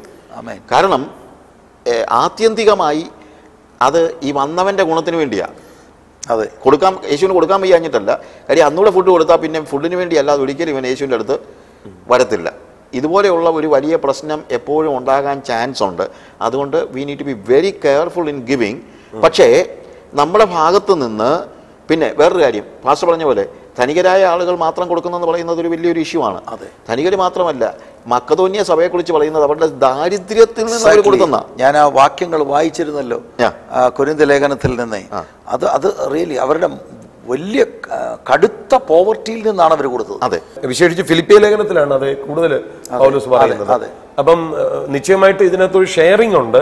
എന്നാൽ ആ ഷെയറിംഗ് മാത്രമാണ് ഒരാൾ പ്രതീക്ഷിക്കുന്നത്. അല്ല, ഇതിനകത്ത് ഒരു പ്രധാനപ്പെട്ട പ്രശ്നം, ഒരു കാരണവശാലും ഞാൻ പൈസ കൊടുത്തെന്ന് വെച്ചോ ഒരാൾക്ക്, എന്നിലേക്ക് ഡിപ്പെൻഡൻസ് മാറ്റുന്ന ഒരു അവസ്ഥ ഉണ്ടാകരുത്. ദൈവത്തിൽ ആശ്രയിക്കുന്നതിന് പകരം സ്രോതസ്സിലേക്ക്. പക്ഷെ അത് സജു ബ്രദർ പറഞ്ഞ വളരെ കറക്റ്റ് ആയിട്ടുള്ള കാര്യമാണ്. അത് കാരണം നമ്മൾ വളരെ പ്രാക്ടിക്കലി കണ്ടുവരുന്ന കാര്യങ്ങളാണ്. ഇപ്പൊ സാജു ബ്രദർ ഇപ്പൊ എന്നെ ഇങ്ങനെ സപ്പോർട്ട് ചെയ്യുക, ഒരു 5,000 അടുത്ത മാസവും ഞാൻ സാജു ബ്രദറിനെ ഡിപ്പെൻഡ് ചെയ്യുകയാണ്. പക്ഷെ അത് ഇവിടെ നമ്മൾ അടിസ്ഥാനപരമായി നമ്മൾ തുടങ്ങിയപ്പോൾ തന്നെ ചിന്തിച്ച കാര്യം, രക്ഷിക്കപ്പെട്ട് ദൈവവുമായിട്ടുള്ള കൂട്ടായ്മ ബന്ധത്തിൽ നിൽക്കുന്ന ഒരു കൂടിവരവിലാണ് ഈ ഹൊറിസോണ്ടലായിട്ടുള്ള കൂട്ടായ്മ വെളിപ്പെടേണ്ടത്. അങ്ങനെയാണെങ്കിൽ ഇതെല്ലാം ബാലൻസ്ഡ് പോവും. കാരണം കർത്തൃത്വത്തിൻ്റെ കീഴിലാണ്, കർത്താവ് നിയന്ത്രിക്കുകയാണ്, ആത്മാവിൻ്റെ നടത്തിപ്പിലാണ്. പക്ഷെ എല്ലാവരും രക്ഷിക്കപ്പെട്ട് എല്ലാവരും ആ കർത്തൃത്വത്തിൻ്റെ കീഴിലുള്ളവരല്ല ഒരു പ്രാദേശിക സഭയിൽ വന്ന് അംഗത്വം എടുക്കുന്നത്. വിവിധമാകുന്ന കാര്യങ്ങളിൽ വരുന്നവരുണ്ട്. അവിടെയാണ് നമ്മൾ ഒരു ഭാഗം പറയുമ്പോൾ മറ്റൊരു സൈഡൂടെ ഉണ്ട് എന്ന കാര്യം നമ്മൾ കൊണ്ടുവരുന്നത്. കാരണം ചില കേസിൽ ചിലർ ആ നിലയിൽ ഡിപ്പെൻഡൻറ്റിൽ അങ്ങ് ആയി വരത്തക്കുള്ള സാഹചര്യങ്ങൾ വരും. ഇപ്പം തിമോത്തിയോസ് തന്നെ ലേഖനം എഴുതുമ്പോഴത്തേക്ക് സാക്ഷാൽ വിധവമാരായവരെ, അതെ, അപ്പോൾ സാക്ഷാൽ വിധവ നമ്മൾ ഉദ്ദേശിക്കുന്നതിൻ്റെ കാര്യം വിധവമാർ ധാരാളമുണ്ട്, പക്ഷേ അവരുടെ ഭർത്താവ് മരിച്ചു. പക്ഷെ ഭർത്താവ് മരിച്ചാലും അവർക്ക് ചിലപ്പോൾ മക്കൾ കാണും, സഹോദരങ്ങൾ കാണും, സോഴ്സ് ഒക്കെ കാണും.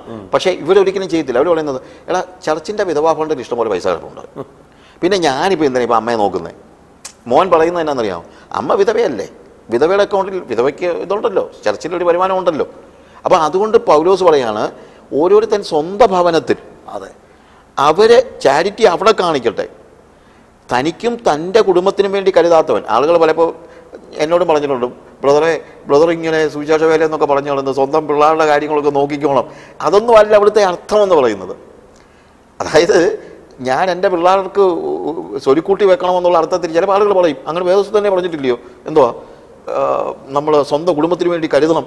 അപ്പോൾ അതുകൊണ്ട് അവിശ്വാസിയെക്കാൾ മോശമാണെന്നൊക്കെ പറഞ്ഞില്ലേ. പക്ഷെ അവിടെ പറയുന്നത് ആ അർത്ഥത്തിലേ അല്ല. അവിടെ പറയുന്ന ഇതാണ്, എൻ്റെ ഭവനത്തിൽ ഒരു വിധവയോ ഒരു അനാഥനായ ഒരാളോ, അതെൻ്റെ സഹോദരിയാകാം, എൻ്റെ അമ്മയാകാം, എൻ്റെ കസിനാകാം, ആരുമായിക്കോട്ടെ, അങ്ങനെയുള്ള ഒരു സാഹചര്യത്തിൽ എനിക്ക് അവരെ പുലർത്താൻ കഴിവുണ്ടെങ്കിൽ ഒരു കാരണവശാലും അവരെ വിധവാ ഫണ്ടിൽ നിന്ന് പൈസ വാങ്ങിക്കാൻ വിടരുത്. കാരണം സാക്ഷാൽ വിധവമാർ വേറെ ഉണ്ട്. ഇവർക്ക് ലീഗലി അതിന് റൈറ്റ് ഉണ്ടെങ്കിലും അങ്ങനെ ശരിക്കും പറഞ്ഞു കഴിഞ്ഞാൽ മറ്റുള്ളവരുടേത് കൂടെ എടുത്താൽ ഇവർക്ക് കൊടുക്കേണ്ടി വരുന്നത്. അല്ല, നിന്റെ സ്വന്തം ഭവനത്തിൽ നീ ഇത് കാണിച്ച് പഠിക്കും. That is what exactly Paul says. അപ്പോൾ അതുകൊണ്ട് ചാരിറ്റിക്ക് വേണ്ടി ആളുകളെ തള്ളിവിടുന്ന ഒരു സ്വഭാവം സഭയിലുണ്ട്. അപ്പോൾ അന്നും ഉണ്ടായി ഇത്. അതെ. അപ്പോൾ പിന്നെ ഇന്നത്തെ സഭകളിൽ മാത്രമല്ല, അന്നുപോലും ഉണ്ടായി. സ്വന്തം അമ്മയെപ്പോലും വിധവാ ഫണ്ടിൽ നിന്ന് പൈസ വാങ്ങിച്ച് കഴിയാനായിട്ട് സഭയിലേക്ക് തള്ളിവിടുന്നതായ ഒരു സാഹചര്യം. അപ്പനെ അമ്മയെ നോക്കേണ്ടതിന് പകരം ഇല്ലേ. അപ്പോൾ ബാലൻസ്ഡായിട്ട് പാസ്റ്റർ പറഞ്ഞ പോലെ വളരെ ബാലൻസ്ഡ് ആയിട്ടുള്ളൊരു ടീച്ചിങ് വേദപുസ്തകം തന്നെ ഇതിന് തരുന്നുണ്ട്. അതുപോലെ സാജു ബ്രദറെ, ഈ 45-ാം വാക്യവും 46-ാം വാക്യം കൂടെ നമ്മൾ ചേർത്ത് പഠിച്ചാൽ, ഇപ്പം 45-ാം വാക്യത്തിൽ പറയുന്നത്, സകലവും പൊതുവകയെന്ന് എണ്ണുകയും ജന്മഭൂമികളും വസ്തുക്കളും വിറ്റ് അവനവന് ആവശ്യമുള്ളതുപോലെ എല്ലാവർക്കും പങ്കിടുകയും. അപ്പോൾ അവിടെ വാസ്തവത്തിൽ ഈ സെല്ലിങ്ങും ഗിവിങ്ങും ഇതെല്ലാം ഒരു ഒക്കേഷണൽ സംഭവമാണ്. പർട്ടിക്കുലർ നീഡ്സിനോട് റെസ്പോണ്ട് ചെയ്യുക, അല്ലാതെ എപ്പോഴും അങ്ങനെ ആയിരുന്നു എന്നല്ല. നമ്മൾ പറഞ്ഞു വോളണ്ടറി ആയിട്ടാണ് കൊടുത്തത്. അതുപോലെ റാഡിക്കൽ ഗിവിങ് ആണ്. ഒരു പ്രത്യേക നീഡ് ശരിക്കും അതൊന്ന് നമ്മളൊന്ന് എക്സ്പ്ലെയിൻ ചെയ്താലേ, ഈ ആത്മനിറവുണ്ടായി പലരും പല ഇടങ്ങളിൽ നിന്ന് വന്നവരാ. അവർ തിരിച്ചെന്നിട്ട് പോകുന്നില്ല, പോകാതെ ഇവിടെ യെരൂശലേമിൽ തന്നെ നിൽക്കുക. അപ്പം ഇവിടെ ഉള്ളവരെല്ലാം കൂടെ അവർക്ക് സ്റ്റാൻഡ് കൊടുക്കുന്ന ഒരു അന്തരീക്ഷമാണ്, ഒരു അവസ്ഥയാണ് നമ്മളിവിടെ കാണുന്നത്. അപ്പോൾ അതിൽ നിന്നാണ് നമ്മൾ ഈ പ്രിൻസിപ്പിൾ എടുത്തത്. നീഡ്സ് വരുമ്പോൾ യെസ്, നീഡ്സ് മീറ്റ് ചെയ്യണം എന്നുള്ളത് പോലെ. എന്നിട്ട് 46-ാം വാക്യത്തിൽ, ഒരുമനപ്പെട്ട് ദിനം പ്രതി ദേവാലയത്തിൽ കൂടി വരികയും വീട്ടിൽ അപ്പം നുറുക്കിക്കൊണ്ട് ഉല്ലാസവും ഹൃദയ പരമാർത്ഥതയും പൂണ്ട് ഭക്ഷണം കഴിക്കുകയും. അപ്പോൾ നോക്കിക്കേ, ദിനം പ്രതി ദേവാലയത്തിൽ കൂടി വരികയും വീട്ടിൽ അപ്പം നുറുക്കുകയും. വീടുകളുണ്ട്, അല്ല എല്ലാവരുടെയും വീട് വിറ്റതൊന്നുമല്ല. വീട്ടിൽ അവർ കൂട്ടായ്മ ആചരിക്കുന്നുണ്ട്. അത് എല്ലാവരും വീട് വിട്ടെന്ന് അവിടെ ചിലർ അങ്ങനെ ചിന്തിക്കും. നമ്മളിപ്പം ബന്ധുക്കോസി വന്നു ഈ വാക്യം എടുത്തു കഴിഞ്ഞ് എല്ലാവരും വീടും വസ്തുവും എല്ലാം വിൽക്കുക, ആ അർത്ഥത്തിലല്ല. ഇത് കൽപ്പനയല്ല, ഇത് വോളണ്ടറിയാണ്. ഒരു പർട്ടിക്കുലർ നീഡ് അന്ന് ദൈവസഭ അഭിമുഖീകരിച്ചു. ആ നീഡിനെ അവർ കൈകാര്യം ചെയ്യാണ്. അവരുടെ ദൈവസ്നേഹത്തിലും ദൈവകൃപയിലും പരിശുദ്ധാത്മാവിൻ്റെ നിയോഗത്തിലും അവരത് ചെയ്യുക. ഇന്നും അതുപോലെ പർട്ടിക്കുലർ നീഡ്സ് റൈസ് ആകുമ്പോൾ ദൈവസഭ ആത്മനിയോഗത്തിൽ അത് കൈകാര്യം ചെയ്യണം. ഒരു കാര്യം അതിനെക്കുറിച്ചാണ് ഈ 2 കൊരിന്ത്യർ ലേഖനത്തിലെ 9-ാം അധ്യായം 12-ാമത്തെ വാക്യത്തിൽ പൗലോസ് അത് കൃത്യമായിട്ട് പറഞ്ഞിട്ടുണ്ട്. ഈ നടത്തുന്ന ധർമ്മശേഖരം വിശുദ്ധന്മാരുടെ ബുദ്ധിമുട്ട് തീർക്കുന്നതുമല്ലാതെ ദൈവത്തിന് അനവധി സ്തോത്രം വരുവാൻ കാരണമാകുന്നു. അവിടെ നീഡാണ്, വിശുദ്ധന്മാരുടെ നീഡാണ്, ബുദ്ധിമുട്ടാണ്. അതെ. അല്ല, ഇതിനകത്ത് വലിയൊരു ദുരുപദേശം ഉണ്ടാകാനുള്ള സാധ്യതയുണ്ട്. ഈ പാസ്റ്റർ പറഞ്ഞതുപോലെ എല്ലാവരും വീട് വിറ്റ് അപ്പോസ്തലന്മാരുടെ കാൽക്കൽ കാഴ്ചവെക്കണം, അങ്ങനെ ചില ദുരുപദേശങ്ങൾ നമ്മൾ കേരളത്തിൽ തന്നെ ഉണ്ടല്ലോ. അതായത് അവിടെ അപ്പോസ്തലന്മാര് വെട്ടിപ്പിന് വന്ന അനന്യാസിനെയും സഫീറയും വരെ വിവേചിച്ച് ആ നിലയിൽ ദൈവകൃപയിൽ നിൽക്കുന്ന ആത്മപൂർണരായ ആളുകളായിരുന്നു. ശരിക്കും അത് നെഗറ്റീവും പോസിറ്റീവും. പോസിറ്റീവ് എന്ന് പറഞ്ഞാൽ അങ്ങനെ ഉള്ളവരുടെ കാൽ കീഴിൽ കൊണ്ട് വെക്കുമ്പോൾ അവർ ഡിസേൺ ചെയ്തിട്ടാണ് ഈ നീഡിനെ വിലയിരുത്തി അവരാണ് അത് കൊടുക്കുന്നതും അത് അഡ്മിനിസ്റ്റർ ചെയ്യുന്നതും. നെഗറ്റീവ് വശം അപ്പോസ്തലപ്പെടുത്തി 8-ാം അധ്യായത്തിൽ ശീമോൻ ചോദിച്ചത് അതാണ്. ശീമോൻ ചോദിച്ചത് കൈവച്ചാൽ പരിശുദ്ധാത്മാവിനെ കൊടുക്കാൻ പൈസ കൊണ്ടുവരാമെന്ന് പറഞ്ഞപ്പോൾ വളരെ കട്ടി വാക്കുകളാണ് പത്രോസ് അവിടെ ഉപയോഗിക്കുന്നതായിട്ട് കാണുന്നത്. നശിച്ചു പോട്ടെന്നൊക്കെ പറയും. അതെ. ഇപ്പം ഇതിനകത്ത് മറ്റൊരു കാര്യം, വോളണ്ടിയർ ചെയ്യായിരുന്നു, വോളണ്ടറിലി ദേവർ ഗിവിങ് എന്നുള്ളത് വളരെ കൃത്യമാണ്. അനന്യാസിനോട് പത്രോസ് പറയുന്നതായ കാര്യം. പത്രോസ് ചോദിക്കുകയാണ്, ഇത് നീ ഇത്രയ്ക്കോ വിറ്റത്? അങ്ങനെ പറഞ്ഞു ഇത്രയ്ക്കാണ്. അവൻ കള്ളം പറഞ്ഞു, പരിശുദ്ധാത്മാവ് വ്യാജം പറഞ്ഞു. പക്ഷെ അതിനോട് ചേർന്ന് പറഞ്ഞൊരു കാര്യമുണ്ട്, ഇത് വിൽക്കുന്നതിന് മുമ്പ് ആരുടേതായിരുന്നു? നിന്റെ അല്ലായിരുന്നു. ഇത് വിറ്റ് കഴിഞ്ഞിട്ട് നിന്റേതാ, നിന്നോട് ആരോട് പറഞ്ഞു ഇങ്ങോട്ട് കൊണ്ടുവരാൻ? ഇതാണ് ചോദിക്കുന്നത്. അതായത് ഇവിടെ ഒരു ഈ പറഞ്ഞ പോലെ ഒരു വ്യാജം കാണിക്കുകയാണ്. അതെ, അല്ലാതെ നിർബന്ധത്താൽ ഒന്നുമില്ല. ഒരാളുടെ പ്രോപ്പർട്ടിയാ വിറ്റിച്ച് കൊടുക്കാതിരിക്കാം ഒരു പ്രശ്നമില്ല. കാര്യം അതുകൊണ്ടാണല്ലോ പറയുന്നത്, വിൽക്കുന്നതിന് മുമ്പേ നിന്റെ ആയിരുന്നു, വിറ്റതിന് ശേഷവും നിന്റേത് തന്നെയാണ്. അതെ. പക്ഷെ കൊണ്ടുവരുമ്പോൾ നീ എന്ത് ചെയ്യണം? പരിശുദ്ധാത്മാവിനോട് വ്യാജം കാണിക്കരുത്, അത്രേ ഉള്ളൂ. അല്ലാതെ എല്ലാവരും വിറ്റ് കൊണ്ടുവരണം എന്നുള്ള ഒരു ഉപദേശം ഭർണബാസും ഒക്കെ കൊടുത്ത് ആളുകളുടെ ഒരു പക്ഷെങ്കില് അപ്രീസിയേഷൻ കിട്ടിക്കാണും. അപ്പൊ ഇവരും വിചാരിച്ചതാ ഭാര്യയും ഭർത്താവും കൂടെ ഇങ്ങനെ ഒന്ന് കൊടുത്തു കഴിഞ്ഞാൽ നമുക്കും സഭയിലെ ഒരു ഒരു പദവിയിലേക്കോ പൊസിഷനിലേക്കോ വരാമെന്ന്. പക്ഷെ ഇത് ദൈവകൃപയുള്ള ഒരു ദൈവത്തിന്റെ ദാസൻ, ആത്മപൂർണനായ മനുഷ്യനാ. അവിടെ പെട്ടെന്ന് 2 ഡെത്താണ് അവിടെ ഉണ്ടാകുന്നത്. അത്ര ശക്തമായിട്ടുള്ള ന്യായവിധി അവിടെ വെളിപ്പെടുകയാണ് നമ്മൾ കാണുന്നത്. അപ്പൊ ഇതാണ് ശരിക്കും ദൈവസഭ ആത്മാവിൻ്റെ നടത്തിപ്പിലാണെങ്കിൽ ഇത് ആസ് ദ നീഡ് റൈസസ്. അത് ഇന്ന് ചിലപ്പോൾ വീട് വെക്കാനായിരിക്കാം, ചിലപ്പോൾ ഒരു കല്യാണത്തിൻ്റെ വിഷയമായിരിക്കാം, എന്തുമാകട്ടെ, ചിലപ്പോൾ ഭക്ഷണമായിരിക്കാം, എന്തുമാകട്ടെ. അപ്പം ഇതിന് നെഗറ്റീവായിട്ട് വരുന്ന ഇതാണ്. ഇങ്ങനെയാണെന്നും പറഞ്ഞ് മുമ്പേ പറഞ്ഞ പോലെ അത് വേറൊരു നിലയിൽ കാൽക്കൽ കൊണ്ട് വെക്കുക, അഭിഷേകം ചോർത്താൻ നോക്കുക, ഇങ്ങനെയൊക്കെയുള്ള രീതികളിലേക്ക് മാറ്റപ്പെടുന്നു. ബൈബിൾ അങ്ങനെയല്ല പറയുന്നത്. അല്ല, ഒത്തിരി കൾട്ടിക് ഗ്രൂപ്പുകളെ ഇപ്പോഴും ഉണ്ടായിട്ടുണ്ടല്ലോ. അതായത് വസ്തു വിറ്റുകൊണ്ട് ചെന്നാൽ മാത്രമേ അവർക്ക് ആ കൾട്ടിക് ഗ്രൂപ്പിനകത്തേക്ക് കയറാൻ പറ്റുള്ളൂ. അതെ, അതല്ല ന്യൂ ടെസ്റ്റമെന്റ്. അത് പ്രത്യേകം സാജിബർ പറഞ്ഞത് വളരെ വാലിഡായി. ന്യൂ ടെസ്റ്റമെന്റിൽ അങ്ങനെ നിർബന്ധത്താല് ഒരു കാര്യവും പറഞ്ഞിട്ടില്ല. ഇത് വോളണ്ടറിയാണ്. ദൈവത്തിന്റെ ആത്മാവ് അവരവരിൽ പ്രവർത്തിച്ച് കൂട്ടു സഹോദരങ്ങൾക്ക് ഒരു പ്രയാസം വരുമ്പോൾ അവർ ഔദാര്യമായിട്ട് ചെയ്യുകയാണ്. അതിനകത്ത് ലീഡർഷിപ്പും ഇൻവോൾവ് ആണ്. അല്ലാതെ ഇന്ന സഭയോട് ചേരാൻ നമ്മളെല്ലാം കൂടെ വസ്തുവും വകയെല്ലാം കൂടെ വിറ്റ് പോകണം എന്ന് പറയുന്ന അങ്ങനെ ഒരു ഉപദേശമില്ല. ഞാൻ മുമ്പേ വായിച്ച് നിങ്ങൾ കേൾപ്പിച്ചു, അവര് വീടുകളിലും കൂട്ടായ്മ ആചരിക്കുന്നുണ്ട്.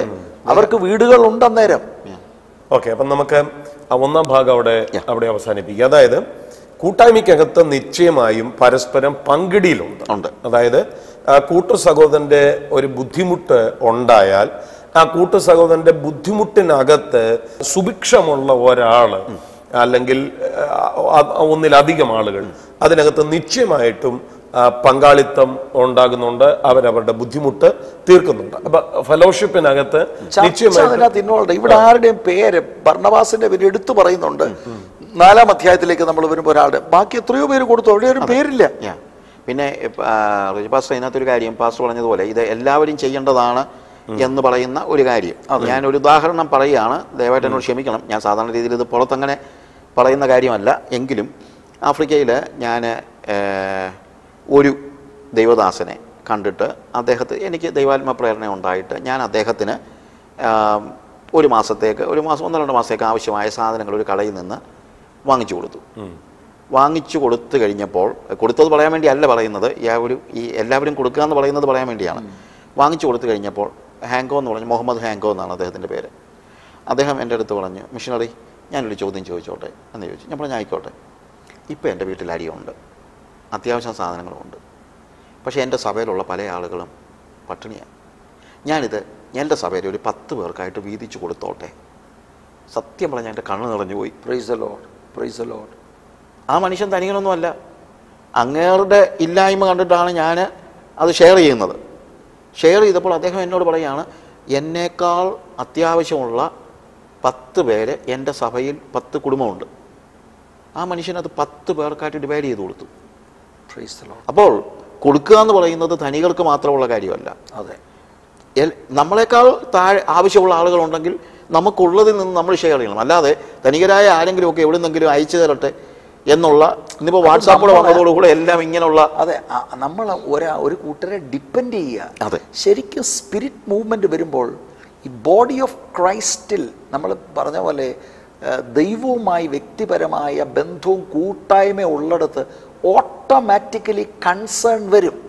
കൺസേൺ വന്ന് പ്രവർത്തനത്തിലേക്ക് അത് മാറ്റപ്പെടും. കൺസേൺ കേവലം നമ്മൾ സിമ്പതൈസ് ചെയ്തുകൊണ്ട് വീട്ടിലിരിക്കുകയല്ല, ഓട്ടോമാറ്റിക്കലി നമുക്കത് ബോധ്യമായി ചിലർ ചർച്ച ചെയ്തിട്ട് നമ്മൾ ആ കാര്യത്തിലേക്ക് അങ്ങ് ഇറങ്ങുക.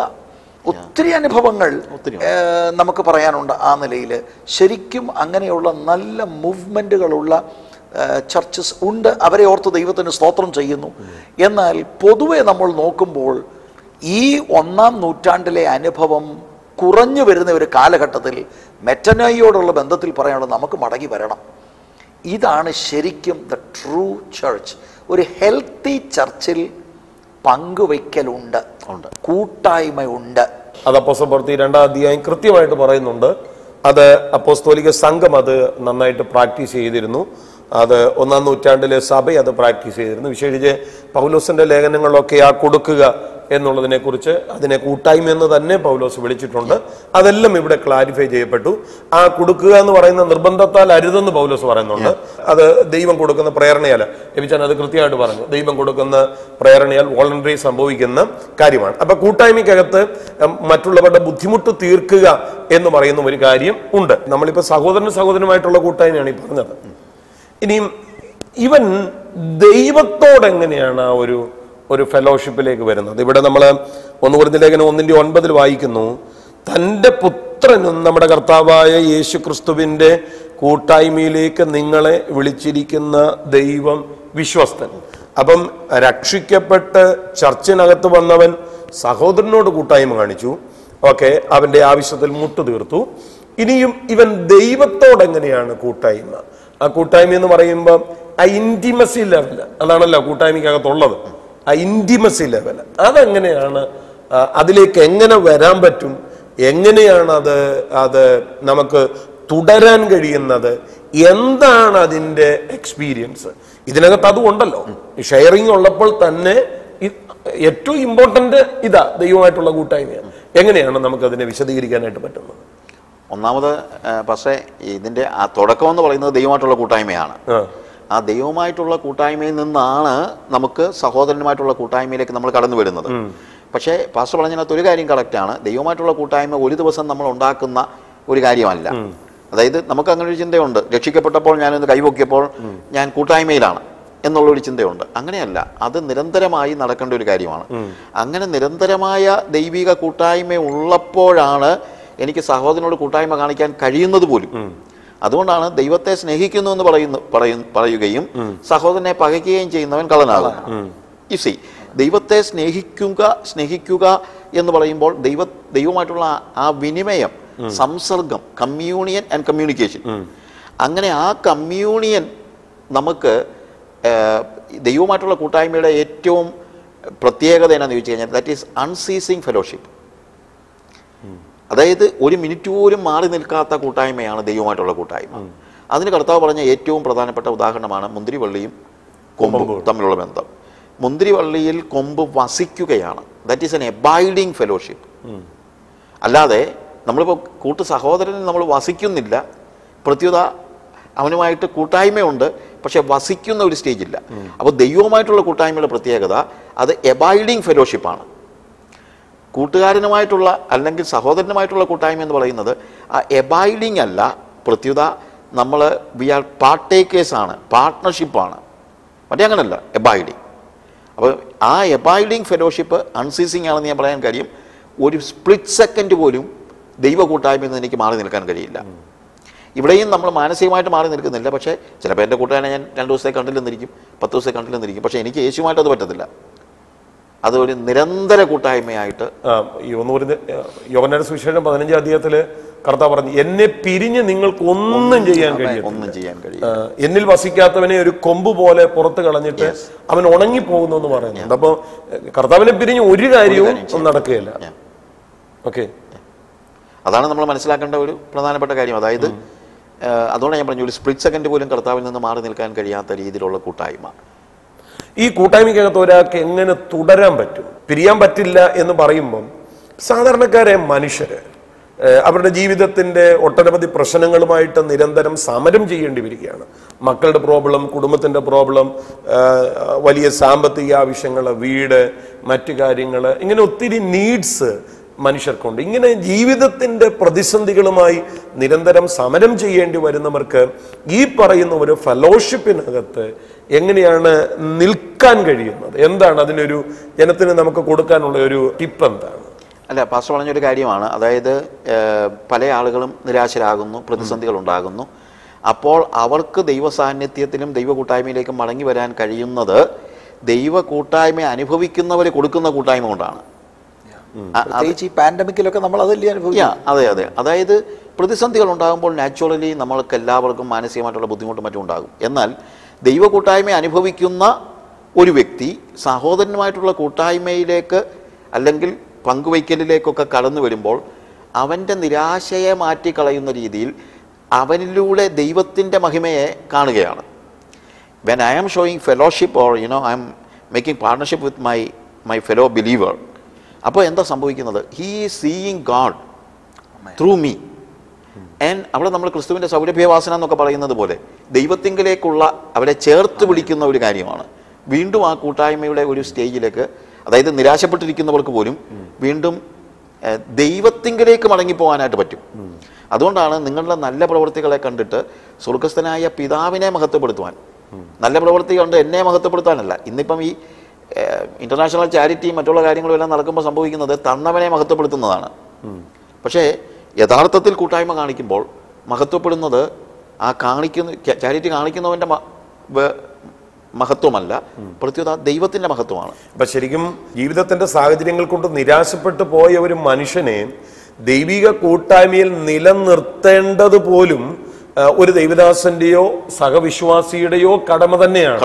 അങ്ങനെ പരസ്പര ബന്ധിതമായ ഒരു അനുഭവത്തിലാണ് ബലഹീനനെ കൂടെ താങ്ങി കൊണ്ടുപോകുന്നത്.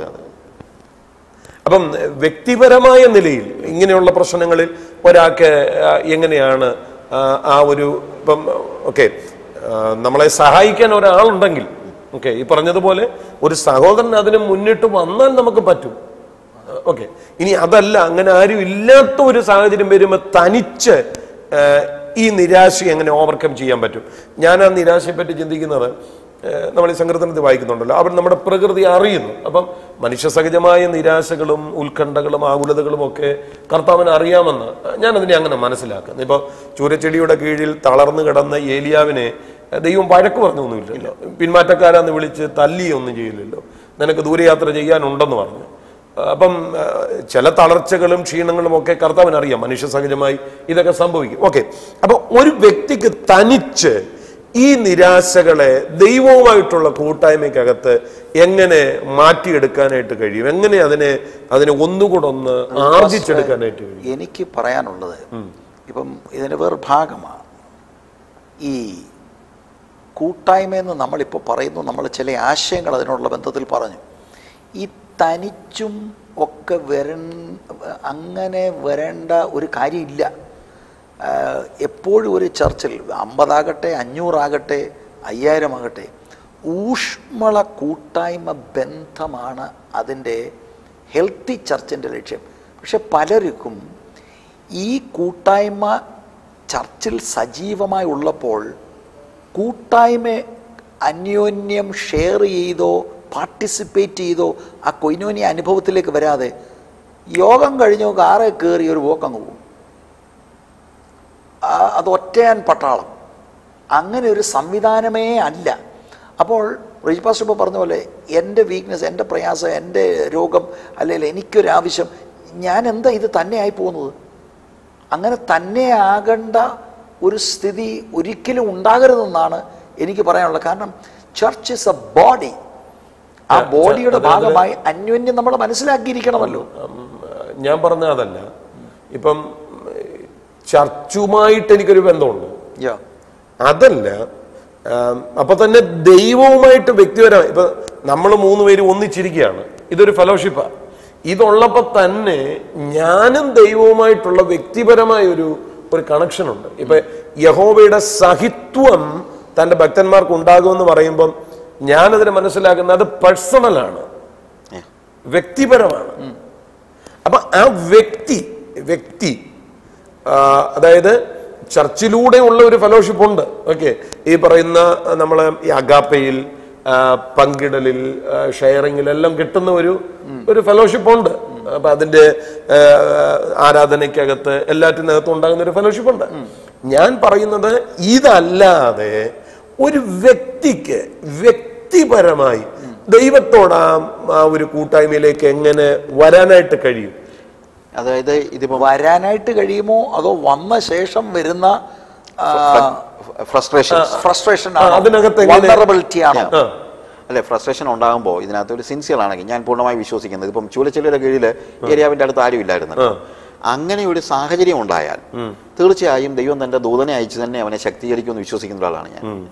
പ്രതിസന്ധികളിൽ, പ്രയാസങ്ങളിൽ കർത്താവിന്റെ ശബ്ദം കേൾക്കുകയും, ഞാൻ എൻ്റെ പേഴ്സണൽ ലൈഫിൽ പോലും ചിലപ്പം ആഫ്രിക്കയിലൊക്കെ വളരെ ഇൻറ്റീരിയർ ഗ്രാമങ്ങളിൽ ഞാൻ ഒറ്റപ്പെട്ടു പോയിട്ടുണ്ട്, പ്രതിസന്ധി അനുഭവിച്ചിട്ടുണ്ട്, മരണത്തെ മുഖാമുഖം കണ്ടതായ സന്ദർഭങ്ങളുണ്ട്. അടുത്ത നിമിഷം മരിക്കുമോ എന്ന് പോലും സംശയം തോന്നത്തക്ക രീതിയിൽ ഉണ്ടായിട്ടുള്ള സന്ദർഭങ്ങളുണ്ടായിട്ടുണ്ട്. പക്ഷേ ആ സമയത്ത് എനിക്കും അവിടെ മലയാളം പറയാൻ ആരുമില്ല, ഇംഗ്ലീഷ് പറയാനും ആരുമില്ലാത്ത സാഹചര്യങ്ങളൊക്കെ ഉണ്ട്. പക്ഷെ അവിടെയൊക്കെ ഞാൻ നിരാശപ്പെട്ടു പോകുന്ന സാഹചര്യം ഉണ്ടായിട്ടുണ്ട് കേട്ടോ, ഇല്ലെന്ന് ഞാൻ പറയുന്നില്ല. നിരാശ ആർക്കും, ഈ മുമ്പേ പറഞ്ഞതുപോലെ ആർക്കും ഉണ്ടാകാം. ഇപ്പം ഏലിയാവിനുണ്ടായതുപോലെ മറ്റുള്ള കാര്യങ്ങളിലോ ഒക്കെ പ്രയാസങ്ങളും പ്രതിസന്ധികളും ഒക്കെ ഉണ്ടാകാം. പക്ഷെ ആ സമയത്ത് ദൈവം അത്ഭുതകരമായിട്ട് അവൻ്റെ ദൂതനെ അയച്ചു പോലും നമ്മളെ ശക്തീകരിക്കുന്ന ഒരു സ്റ്റേജ് ഉണ്ടാകും. ഇപ്പോൾ യേശു കർത്താവിൻ്റെ കാര്യത്തിൽ പോലും നമുക്കറിയാമല്ലോ, ഈ പരീക്ഷണത്തിൻ്റെ സമയത്തും പ്രത്യേകിച്ച് ഗത്സമനയിൽ വെച്ച് ഒരു ദൂതൻ വന്ന് അവനെ ശക്തീകരിച്ചു എന്ന് പറയുന്ന ഒരു സ്റ്റേജ്. അപ്പോൾ അങ്ങനെ ഒരു സാഹചര്യത്തിൽ കാര്യം യേശുവിനെ മറ്റൊരാൾക്കും അപ്പോൾ ശക്തീകരിക്കാൻ കഴിയുന്ന ഒരവസ്ഥ അല്ല, അതിനപ്പുറത്തുള്ള ഒരു സ്റ്റേജിലാണ് അവൻ നിൽക്കുന്നത്. അല്ലേ, ഞാൻ ആഗ്രഹിച്ചിട്ടുണ്ട് എന്നോട് ഇംഗ്ലീഷിൽ ഒരാളൊന്ന് സംസാരിച്ചിരുന്നെങ്കിൽ, മലയാളം പോട്ടെ, മലയാളമാണ് നമുക്ക് ഏറ്റവും കൂടുതൽ ആഗ്രഹം, എങ്കിലും വനത്തിനകത്ത് ഞാൻ പെട്ടുപോയ സന്ദർഭങ്ങളുണ്ട്. ഇംഗ്ലീഷിൽ അസുഖമായിട്ട് കിടക്കുമ്പോൾ ഇംഗ്ലീഷിലെങ്കിലും ഒരാളൊന്ന് പ്രാർത്ഥിച്ചിരുന്നെങ്കിൽ. എൻ്റെ കൂടെ ഒരാളുണ്ട്, ഞാൻ ഒന്ന് പ്രാർത്ഥിക്കാൻ പറഞ്ഞാൽ പുള്ളി പ്രാർത്ഥിക്കും, പക്ഷേ പുള്ളി പോർച്ചുഗീസിലേ പ്രാർത്ഥിക്കത്തുള്ളൂ. നമുക്ക് എന്തോ പ്രാർത്ഥിക്കുന്നതെങ്കിലും മനസ്സിലാകത്തക്ക രീതിയിൽ അങ്ങനെ പോലും ഉള്ള സന്ദർഭം എൻ്റെ ജീവിതത്തിൽ ഉണ്ടായിട്ടുണ്ട്. പക്ഷെ അവിടെയൊക്കെ നമ്മളെ നിലനിർത്തുന്നത് തീർച്ചയായും ആ ഗത്സമനത്തോട്ടത്തിൽ ഇറങ്ങി വന്നതുപോലെ ദൂതൻ വന്ന് നമ്മളെ ശക്തീകരിക്കുന്നു. നിരാശ ഉണ്ടാകത്തില്ലെന്ന് ഞാൻ പറയുന്നില്ല, നിരാശ ഉണ്ടായിട്ടുണ്ട്, എനിക്കും ഉണ്ടായിട്ടുണ്ട് നിരാശ, അല്ലേ. പക്ഷേ അങ്ങനൊരു സാഹചര്യത്തിൽ കർത്താവ് ആ രീതിയിൽ ഇടപെടും.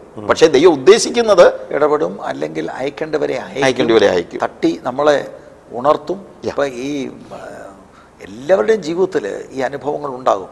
പ്രത്യേകിച്ച് ക്രിസ്ത്യൻ മിനിസ്ട്രിയിൽ തന്നെ മുന്നോട്ട് പോകുമ്പോൾ ഓരോരോ ഘട്ടങ്ങളിൽ ഓരോരോ പ്രതികൂലം വരും, ആർക്കും അറിയത്തില്ലായിരിക്കും.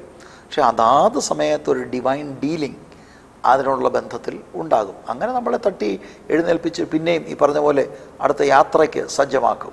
അപ്പം നമ്മൾ പറഞ്ഞു വന്നത് ഇങ്ങനെയുള്ള സാഹചര്യങ്ങളിൽ ദൈവവുമായിട്ടുള്ള വ്യക്തിപരമായ ബന്ധം, അതിൽ എൻ്റെ ഒരു ചിന്ത ഞാൻ പറയുക, ഈ ഒരു ബന്ധം വ്യക്തിപരമായി കർത്താവിൻ്റെ കൂടെ ഇരിക്കുന്ന ഇതല്ലേ വാസ്തവത്തിൽ മർക്കോസ് 3:13 യേശു പറഞ്ഞ തന്നോടുകൂടെ ഇരിപ്പാൻ, പ്രസംഗിക്കേണ്ടതിന് അയപ്പാൻ, ഭൂതങ്ങളെ പുറത്താക്കുവാൻ അവൻ 12 പേരെ നിയമിച്ചു. അപ്പം ഞാൻ ഈ പേഴ്സണൽ ആ ഒരു ഫെലോഷിപ്പ് എന്ന് പറയുമ്പോൾ, ദൈവവുമായിട്ടുള്ള ആ ഒരു വ്യക്തിപരമായ ബന്ധമെന്ന് പറയുമ്പം എൻ്റെ മനസ്സിലൂടെ പോകുന്നത് മുഴുവൻ അതാണ്.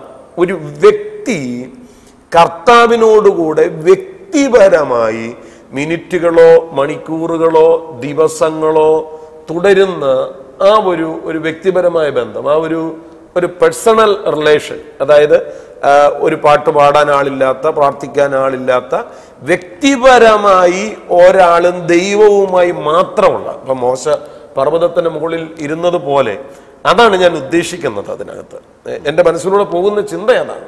അപ്പം അതിനെക്കുറിച്ച് ചില കാര്യങ്ങളൂടെ നമ്മൾ ചർച്ച ചെയ്താൽ ആ വിധത്തിൽ ദൈവവുമായിട്ട് വ്യക്തിപരമായ ബന്ധത്തിൽ തുടരാൻ ആഗ്രഹിക്കുന്ന ആളുകൾക്ക് അത് പ്രയോജനകരമായിരിക്കും. പരിശുദ്ധാത്മ സ്നാനം ലഭിച്ച് ആത്മനിറവുള്ള ഒരാളിന് ഈ പറഞ്ഞ പോലെ ഈ ഒറ്റപ്പെടുന്ന അനുഭവങ്ങളും ഇങ്ങനെയൊക്കെയുള്ള അനുഭവത്തിലും കർത്താവിൻ്റെ കൂടെ എപ്പോഴും എങ്ങനെ ഇരിക്കുന്നത്, നമ്മൾ പല കാര്യങ്ങളിൽ ഏർപ്പെടുന്നുണ്ട്. ആത്മാവിൻ്റെ ട്യൂണിങ്ങിൽ, ആത്മാവിൻ്റെ നിറവിലും നടത്തിപ്പിലുമാകുമ്പോൾ ആത്മാവുമായിട്ട് കമ്മ്യൂണിയനില്ല, ആത്മാവുമായിട്ട് ഫെലോഷിപ്പില്ല. ആത്മാവിൻ്റെ ശബ്ദം അന്തരാത്മാവിൽ നമുക്ക് ശ്രദ്ധിക്കാം, നമ്മുടെ അന്തരാത്മാവിൽ നമുക്ക് ആത്മാവുമായിട്ട് സംസാരിക്കാം. എൻ്റെ ഒരു ചിന്തയിൽ ആ ഒരു അനുഭവമാണ്, അനുഭവം വിലയേറിയതാണ്. ആ ഒരു അനുഭവത്തിലേക്കാണ് നമ്മൾ വരേണ്ടത്. അവിടെ ഏത് സാഹചര്യങ്ങളാണെങ്കിലും ചിലപ്പോൾ ഒരാൾക്ക് പെട്ടെന്ന് ഓടി എത്താൻ കഴിയുന്നില്ല എന്ന് വരാം, പക്ഷേ നമ്മൾ ഒറ്റപ്പെടുന്നില്ല. ആ ദൈവിക കമ്മ്യൂണിയനിൽ നമ്മളെ ആക്കുന്നത് സ്പിരിറ്റ് നമ്മളിൽ പ്രവർത്തിക്കുമ്പോഴാണ്. ആത്മാവിൻ്റെ സ്നാനവും ആത്മാവിൻ്റെ നടത്തിപ്പും ആത്മാവുമായിട്ടുള്ള ഊഷ്മള ബന്ധവും കൂട്ടായ്മയും സജീവമായ ഒരു വിശുദ്ധനിലുണ്ടായിരിക്കണം. പഴയ നിയമത്തിൽ പറയുന്ന ആ കൂട്ടായ്മയും പുതിയ നിയമത്തിൽ പറയുന്ന കൂട്ടായ്മയും തമ്മിൽ കണക്ഷൻ ഉണ്ടോ? രണ്ടും ഒരുപോലെ തന്നെയാണ് പോകുന്നത്? അല്ല, പഴയ നിയമത്തിൽ തീർച്ചയായിട്ടും കൊയിനോനിയ ഉണ്ട്. കാരണം ദൈവം എപ്പോഴും ഉദ്ദേശിക്കുന്നത് ദൈവവുമായിട്ടുള്ള ബന്ധവും മനുഷ്യനുമായിട്ടുള്ള ബന്ധവും ഒരുമിച്ച് കൊണ്ടുപോകാനാണ്. കൊയിനോനിയ ഉണ്ട്. എന്നാൽ പുതിയ നിയമത്തിലുള്ള പ്രത്യേകത എന്താണെന്ന് ചോദിച്ചു കഴിഞ്ഞാൽ, ഈ കൂട്ടായ്മയെ സാധ്യമാക്കുന്ന നിലയിൽ പരിശുദ്ധാത്മ നിയന്ത്രിതരായ ആളുകളാണ് ന്യൂ ടെസ്റ്റമെന്റിൽ വരുന്നത്. പഴയ നിയമത്തിൽ ഒരു പക്ഷേ അത്രത്തോളം ആ ആത്മനിയന്ത്രിത, each person is ഇൻഡ്വെൽറ്റ് by the holy spirit, ഓരോ വ്യക്തി ബോഡിയായി വരിക. പഴയ നിയമത്തിലെങ്ങും ബോഡി കൺസെപ്റ്റ് ഇല്ല. ഇതൊരു ന്യൂ ടെസ്റ്റമെന്റ് ഒരു റെവലേഷനാണ്. Church is A body. നമ്മളെല്ലാം ഓരോ അവയവങ്ങളാണ്, കണക്റ്റഡ് ടു ദ ഹെഡ്. അങ്ങനെയല്ലേ ആ ദൈവവുമായിട്ട് ബന്ധവും അവയവങ്ങൾ തമ്മിൽ ബന്ധവും ആ നിലയിൽ കടന്നു വരുന്നത്. അപ്പോൾ പഴയ നിയമത്തിൽ കൂട്ടായ്മ കാണും, പക്ഷെ ഈ നിലയിലുള്ള ഒരു ബന്ധം, ആഴമേറിയ ബന്ധം, അതുപോലെ കൊടുക്കുന്ന ബന്ധം, ഷെയറിങ് എന്ന ബന്ധം നമ്മൾ മുമ്പ് ചിന്തിച്ചതുപോലെ. ഇവിടെ ഒരു കാര്യം കൂടെ സാജു ബ്രദർ ബാക്കി പറയുന്നതിന് മുമ്പ്, എനിക്ക് ദൈവവുമായിട്ട് ഭയങ്കര ബന്ധമാണ്, പക്ഷേ എനിക്ക് ആളുകളുമായിട്ട് ബന്ധമില്ലെന്ന് പറഞ്ഞാൽ അത് ബിബ്ലിക്കലി ആ ആളിൻ്റെ സ്പിരിച്വാലിറ്റി ചോദ്യം ചെയ്യപ്പെടേണ്ടതാണ്. എനിക്കത് എടുത്തു പറയാനുള്ളത്. കാരണം ഒരു സഭാ പാസ്റ്റർ എന്ന നിലയിൽ ഡിഫറെൻ്റ് ആളുകളെ കാണും. ഓക്കെ, നീഡ് കാണും, മറ്റുള്ളവർക്ക് മറ്റേ കാണും. That's all your business. ഞാൻ കർത്താവുമായിട്ട് കർത്താവിൻ്റെ കൂടെ നടക്കുക ബ്രദറെ എന്നൊക്കെ പറഞ്ഞ് അങ്ങനെയൊക്കെയുള്ള കാണിക്കും. അവർ പറയുന്നത് ഞങ്ങൾ കർത്താവുമായിട്ട് കൂടെ നടക്കുക, കർത്താവുമായിട്ട് ഞങ്ങൾ ബന്ധമുണ്ട്. ഈ കർത്താവുമായിട്ട് ദൈവവുമായിട്ട് ഒരാളിന് വ്യക്തിപരമായ സജീവ ബന്ധം ഉണ്ടെങ്കിൽ അത് റിഫ്ലക്റ്റ് ചെയ്യേണ്ടത് ഹൊറിസോണ്ടൽ ബന്ധത്തിലാണ്. ഹൊറിസോണ്ടലായി എനിക്ക് കൂട്ടുവിശ്വാസിയെ കണ്ടുകൂടാ, എനിക്ക് അവരെ ഇഷ്ടമല്ല, എനിക്കൊന്നും കൊടുക്കാൻ ഇഷ്ടമല്ല, തിരിച്ചും പറയാം റിസീവ് ചെയ്യാൻ ഇഷ്ടമല്ല. ചില ഞാൻ ആരുടെയും ഒന്നും മേടിക്കത്തില്ല, അങ്ങനെയല്ല. കൊടുക്കും, റിസീവ് ചെയ്യും. ആ ഒരു ബന്ധം, ഷെയറിങ്, പാർട്ട്ണറിങ്, ആശ്വാസം, എല്ലാ ഗുഡ് വർക്ക്സിലും ആ ഒരു ബന്ധമില്ലെങ്കിൽ ഞാൻ ഈ ക്ലെയിം ചെയ്യുന്നത് പോലെ ദൈവവുമായിട്ട് ഈ വലിയ ബന്ധമുണ്ടോ എന്നുള്ളതിന് ബിബ്ലിക്കൽ അടിസ്ഥാനത്തിൽ ഒരു ക്വസ്റ്റ്യൻ മാർക്കാണ്. തീർച്ചയായിട്ടും ഉണ്ട്. പിന്നെ ഈ പഴയ നിയമത്തിൽ തീർച്ചയായും ഈ കാര്യങ്ങൾ നമ്മളൊന്ന് ഉദാഹരണം ഓരോന്ന് ആലോചിച്ച് നോക്കിക്കഴിഞ്ഞാൽ, ഇപ്പോൾ take the case of Abraham. അബ്രഹാമിനെ സംബന്ധിച്ചിടത്തോളം അബ്രഹാമിന് ലോത്തിനോടുള്ള ഭയങ്കരമായിട്ടുള്ള സ്നേഹമുണ്ട്, ആ കൂട്ടായ്മയുണ്ട്. ഒരു പക്ഷേ അവൻ വിരുദ്ധമായി നിൽക്കുമ്പോൾ പോലും പറയുന്നത് നിനക്ക് ഇഷ്ടമുള്ളത് എടുത്തുകൊണ്ട് പൊക്കൂ എന്നാണ് പറയുന്നത്. അങ്ങനെ തന്നെ വിട്ടുപോയ ലോത്തിൻ്റെ പട്ടണം നശിക്കുന്നത് എന്നതിനെക്കുറിച്ച് കേട്ട് കഴിഞ്ഞപ്പോൾ ദൈവസന്നിധിയിൽ ഇടിവിൽ നിന്ന് പ്രാർത്ഥിക്കുകയാണ്. അതാണ് ഇതിനകത്തൊരു കാര്യം. ഇനി ഷെയറിങ് ആണെങ്കിലും take the case of Joseph. യോസഫിൻ്റെ സഹോദരങ്ങൾ വന്നു കഴിഞ്ഞപ്പോഴത്തേക്ക് യോസഫ് അവനുള്ളത് മുഴുവൻ അവരുമായിട്ട് ഷെയർ ചെയ്യാൻ തയ്യാറാണ്. അല്ലാതെ കർത്താവ് എന്നെ അനുഗ്രഹിച്ചു എന്ന് പറഞ്ഞ് മാറി നിൽക്കുകയല്ല. എന്നെ അനുഗ്രഹിച്ചു എന്തിനാണെന്ന് ചോദിക്കുമ്പോൾ നിങ്ങളെ അനുഗ്രഹിക്കാൻ വേണ്ടിയാണ്. അപ്പോൾ എല്ലാ സ്ഥലങ്ങളിലും ഇപ്പോൾ അബ്രഹാമിനോട് പോലും പറയുന്നത് ഞാൻ നിന്നെ അനുഗ്രഹിക്കും, നീ ഒരു അനുഗ്രഹമായിരിക്കുമെന്നാണ്. ശരിക്കും ഇവിടെ പറഞ്ഞു കഴിഞ്ഞാൽ I will bless you so that you shall be A blessing എന്നാണ്. അല്ലാതെ ഞാൻ നിന്നെ അനുഗ്രഹിക്കും എന്ന് പറഞ്ഞ് നിർത്തുകയല്ല. നമുക്ക് ഇന്നത്തെ ഈ പ്രീച്ചേഴ്സിൻ്റെ എല്ലാം പ്രശ്നം അതാണ്. നിന്നെ അനുഗ്രഹിക്കുന്ന ദൈവം, നിന്നെ അനുഗ്രഹിക്കുന്നത്. എന്തിനാണ് അനുഗ്രഹം? ഞാനൊരു മെഗാ ചർച്ചിൽ ഒരു പ്രാവശ്യം എനിക്ക് പ്രസംഗിക്കാൻ വിളിച്ചപ്പോൾ ഞാൻ ആദ്യം പറഞ്ഞു അവർ God is A God of blessing. എന്തോ ബഹളമായിരുന്നു. അപ്പം അതല്ലേ എന്നും കേൾക്കുന്നത്. അപ്പം എന്നിട്ട് ഞാൻ പറഞ്ഞു today I want to tell you Y God has blessed U എന്ന് പറഞ്ഞിട്ട് ഞാൻ പറഞ്ഞു so that you shall be A blessing. So all the blessings you get it is not yours. അപ്പോഴത്തേക്ക് എല്ലാവരും പെരിയെ മുഖം കുനിക്കാൻ തുടങ്ങി. It is not yours, it is for others. അപ്പോൾ ദൈവത്തിൻ്റെ ഒരു പദ്ധതി അതാണ്, നിന്നിൽ ഭൂമിയിലെ സകല വംശങ്ങളും അനുഗ്രഹിക്കപ്പെടും. അപ്പോൾ പാസ്റ്റർ പറഞ്ഞതുപോലെ ഞാനും ദൈവമായിട്ട് നല്ല കൂട്ടായ്മയാണെന്ന് പറഞ്ഞിരിക്കുകയല്ല അബ്രഹാമിനെ കുറിച്ച് ഉദ്ദേശിക്കുന്നതുമല്ല. അവനിൽ ഭൂമിയിൽ he was A source of blessing, A kind of എന്താണ് ഒരു പവർ സ്റ്റേഷൻ പോലെ, അതുപോലെ ഒരു ബ്ലെസ്സിങ് വളരെ സ്റ്റേഷൻ. പ്രാക്ടിക്കലി ആ കാര്യം പറയുന്നത് പ്രാക്ടിക്കലായിട്ട് കണ്ടുവരുന്ന ആളാണ് ഞാനും എൻ്റെ കുടുംബവും. വേറെ ഐ ആം നോട്ട് കൺസേൺഡ്. ഇപ്പോൾ നമ്മൾ പറയുക ഒരു ചാക്കോച്ചന് നമുക്ക് എല്ലാവർക്കും കൂടെ ചേർന്ന് പറയും ചാക്കോച്ചന് അത് പുള്ളി ഏതാ, കാരണം അറിയത്തില്ല. യോഗം കഴിയുന്നതിന് മുമ്പ് തന്നെ ഞാൻ വണ്ടിയിട്ട് പോയി. ആ ഒരു മനോഭാവത്തിലേക്ക് ഇപ്പോൾ വന്നിരിക്കുക. പ്രത്യേകിച്ച് ഈ ഹൈടെക് യുഗത്തിൽ ഐ എം നോട്ട് കൺസേൺഡ്. ഒന്ന് ഈ ടി വി അല്ലെ smart phone നമ്മളിരിക്കുക. Individualism. Phone call ചെയ്യാൻ പോലും ഈ പാൻഡമിക്കിൽ ബുദ്ധിമുട്ടായിട്ട് വന്നിരിക്കുകയാണ് ആളുകൾക്ക്. ആളുകൾ ഇപ്പോൾ പ്രതീക്ഷിക്കുന്നില്ല നമ്മൾ വീട്ടിൽ കയറി ചെന്നൊരു വിസിറ്റ് ചെയ്യണമെന്ന് പ്രതീക്ഷിക്കുക. അറ്റ്ലീസ്റ്റ് എ കോൾ, അതിന് പോലും ഇപ്പോൾ കൂട്ടായ്മ അത്ര ആ ബന്ധം മനുഷ്യർ തമ്മിൽ മാറിക്കൊണ്ടിരിക്കുന്ന പശ്ചാത്തലത്തിലാണ് നമ്മൾ ഈ ഡിസ്കഷൻ ചെയ്യുന്നത്. ഈ പഴയതിലേക്ക് നമുക്ക് മടങ്ങി വരണം. അപ്പോൾ ഈ ഓൾഡ് ടെസ്റ്റമെൻറ്റിലെ കാര്യം പറഞ്ഞാൽ ന്യൂ ടെസ്റ്റമെൻറ്റുമായിട്ട് പറയുന്ന വലിയ ഡിഫറൻസ് ഞാൻ എന്ന് വെച്ച് കഴിഞ്ഞാൽ of course holy spirit is with us and spirit will help us. പക്ഷേ വേറെ കാര്യമുണ്ട്, ആറ്റിറ്റ്യൂഡ് നോക്കിയേ. ദൈവനിയന്ത്രിതരായ ആളുകൾ എല്ലായിടത്തും ഒരുപോലെ ആയിരുന്നു. ന്യൂ ടെസ്റ്റമെൻറ്റിൽ പോൾ പറയുന്നു അവർ രക്ഷിക്കപ്പെടണമെന്നുള്ളതാണ് എൻ്റെ ഏറ്റവും വലിയ ആഗ്രഹം. ആര്? ഇസ്രായേലിൽ. എന്നിട്ട് പറയാണ് ഞാൻ കർത്താവിനോട് ഞാൻ സത്യം പറയുന്നു എന്നൊക്കെ പറഞ്ഞാണ്. അതായത് ഞാൻ ക്രിസ്തുവിൽ സത്യം സംസാരിക്കുന്നു, ഞാൻ പറയുന്നത് ഫോഷ്കല്ല എന്ന് വെച്ച് കഴിഞ്ഞാൽ ഏതാണ്ട് വലിയ വിശ്വസിക്കാൻ പ്രയാസമുള്ള ഒരു കാര്യം പറയുമ്പോഴാണ് ഇതൊക്കെ പറയുന്നത്. അല്ലാതെ ഈ ചില്ലറ കാര്യം പറയാനാണെങ്കിൽ ഞാൻ എറണാകുളത്തിന് പോകാനായിട്ട് പ്ലാൻ ചെയ്തത് നിങ്ങൾ വിശ്വസിക്കണം എന്നൊന്നും പറയേണ്ട കാര്യമൊന്നുമില്ലല്ലോ. പക്ഷേ ഇവിടെ പറയുന്ന കാര്യം വിശ്വസിക്കാൻ ആർക്കും ബുദ്ധിമുട്ടാണ്. പോൾ പറയുകയാണ് ഞാൻ ഒരിക്കൽ ദൈവമായിട്ട് I was talking to God and I told him, കർത്താവ് ഞാൻ പറഞ്ഞു കർത്താവേ ഈ ഇസ്രായേലിൽ രക്ഷിക്കപ്പെടണം എന്നുള്ളത് എൻ്റെ ആഗ്രഹം. ഇനി അവരെല്ലാവരും കൂടി രക്ഷിക്കപ്പെടുമെങ്കിൽ ഞാൻ വേണമെങ്കിൽ ക്രിസ്തുവിനോട് വേർപെട്ട് ശാപഗ്രസ്തനാകാനും തയ്യാറാണ്. മരിക്കാൻ തയ്യാറാണെന്ന് പറഞ്ഞാൽ പിന്നെയും വേണ്ടിയില്ല. മരിച്ചാൽ ക്രിസ്തുവിനോട് കൂടെയാണ്. നിത്യത മുഴുവൻ ക്രിസ്തു ഇല്ലാത്ത അവസ്ഥയിൽ ജീവിക്കാൻ പോലും ഞാൻ തയ്യാറാണ്, നീ ഇസ്രായേൽ ജനതയെ മുഴുവൻ വീണ്ടെടുക്കുമെങ്കിൽ എന്ന് പറയുന്ന നിലയിൽ മറ്റുള്ളവരോടുള്ള സ്നേഹവും കരുതലും പൗലോസിൻ്റെ മനസ്സിൽ കയറി. യു സി, ഇതേപോലെ ദൈവനിയന്ത്രിതനായ മോശയും പറയുന്നുണ്ട് കർത്താവേ അവരുടെ പേര് നീ ജീവൻ്റെ പുസ്തകത്തിൽ മായ്ച്ചു കളയരുത്, നീ അവരോട് ക്ഷമിക്കണം, ഇല്ലെങ്കിൽ എൻ്റെ പേര് നീ ജീവൻ്റെ പുസ്തകത്തിൽ മായ്ച്ചു ഇല്ലേ. അപ്പോൾ പഴയ നിയമത്തിലും പുതിയ നിയമത്തിലും മറ്റുള്ളവരോടുള്ള കൂട്ടായ്മ അല്ലെങ്കിൽ അവർക്ക് വേണ്ടിയുള്ള ജീവിതം ഇത് ഒരുപോലെയുണ്ട്.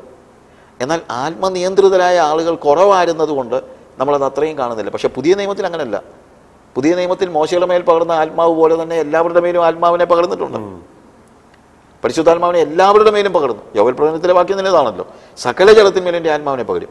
അതുകൊണ്ട് മോശ പ്രാർത്ഥിച്ചതുപോലെ പ്രാർത്ഥിക്കാൻ ഈസിയൊന്നുമല്ല, എന്നെ കൊണ്ട് പോലും പറ്റുന്ന. മരിക്കാനൊക്കെ കർത്താവെ ഞാൻ മരിച്ചോളാം, ആഫ്രിക്കയിലെ ജനത രക്ഷിക്കപ്പെടുമെങ്കിൽ മരിക്കാൻ എനിക്ക് ഒരു പ്രയാസമില്ല, അതിനൊന്നും എനിക്ക് പ്രയാസമൊന്നുമില്ല. പക്ഷേ നിത്യത മുഴുവൻ ക്രിസ്തുവില്ലാതെ അത്രയൊന്നും ഞാൻ ആയിട്ടില്ല. ഞാൻ പറഞ്ഞതെന്ന് ചോദിച്ചു കഴിഞ്ഞാൽ ആ ആത്മനിയന്ത്രിത അവസ്ഥയിൽ നമ്മൾ ജീവിക്കാനായിട്ട് കർത്താവ് നമ്മളെ പ്രാപ്തമാക്കുമെങ്കിൽ അത് പഴയ നിയമത്തിൽ പുതിയ നിയമത്തിലല്ല. കാര്യം ദൈവം ഒന്ന് തന്നെയാണല്ലോ അല്ലേ. എന്നാൽ new testament it is easy because we have the holy spirit. പരിശുദ്ധാത്മാവ് നമ്മുടെ മേൽ ഉള്ളത് കൊണ്ട് നമുക്കതിന് കഴിയും. ക്രിസ്തീയ ജീവിതത്തിൻ്റെ എസൻസ് എന്ന് പറയുന്നത് കൂട്ടായ്മയാണ്. ആ കൂട്ടായ്മയെ രണ്ട് വിധത്തിൽ നമ്മൾ മനസ്സിലാക്കേണ്ടതായിട്ടുണ്ട്. ഒന്ന്, ദൈവത്തോട് ഒരു വ്യക്തിക്ക് വ്യക്തിപരമായി ഉണ്ടാകുന്ന കൂട്ടായ്മ. ഇതുവരെ നമ്മൾ ചർച്ച ചെയ്തതിൽ ആ കൂട്ടായ്മയെ പിരിഞ്ഞിരിക്കാൻ ഒരു സെക്കൻഡ് പോലും കഴിയത്തില്ല എന്നുള്ളതാണ്. ഒരു പക്ഷിയുടെ രണ്ട് പക്ഷങ്ങൾ പോലെ, ഒരു നാണയത്തിൻ്റെ രണ്ട് വശങ്ങൾ പോലെ ഒരുപോലെ ദൈവവുമായിട്ടുള്ള കൂട്ടായ്മയും മനുഷ്യനുമായിട്ടുള്ള കൂട്ടായ്മയും കൊണ്ടുപോകണം.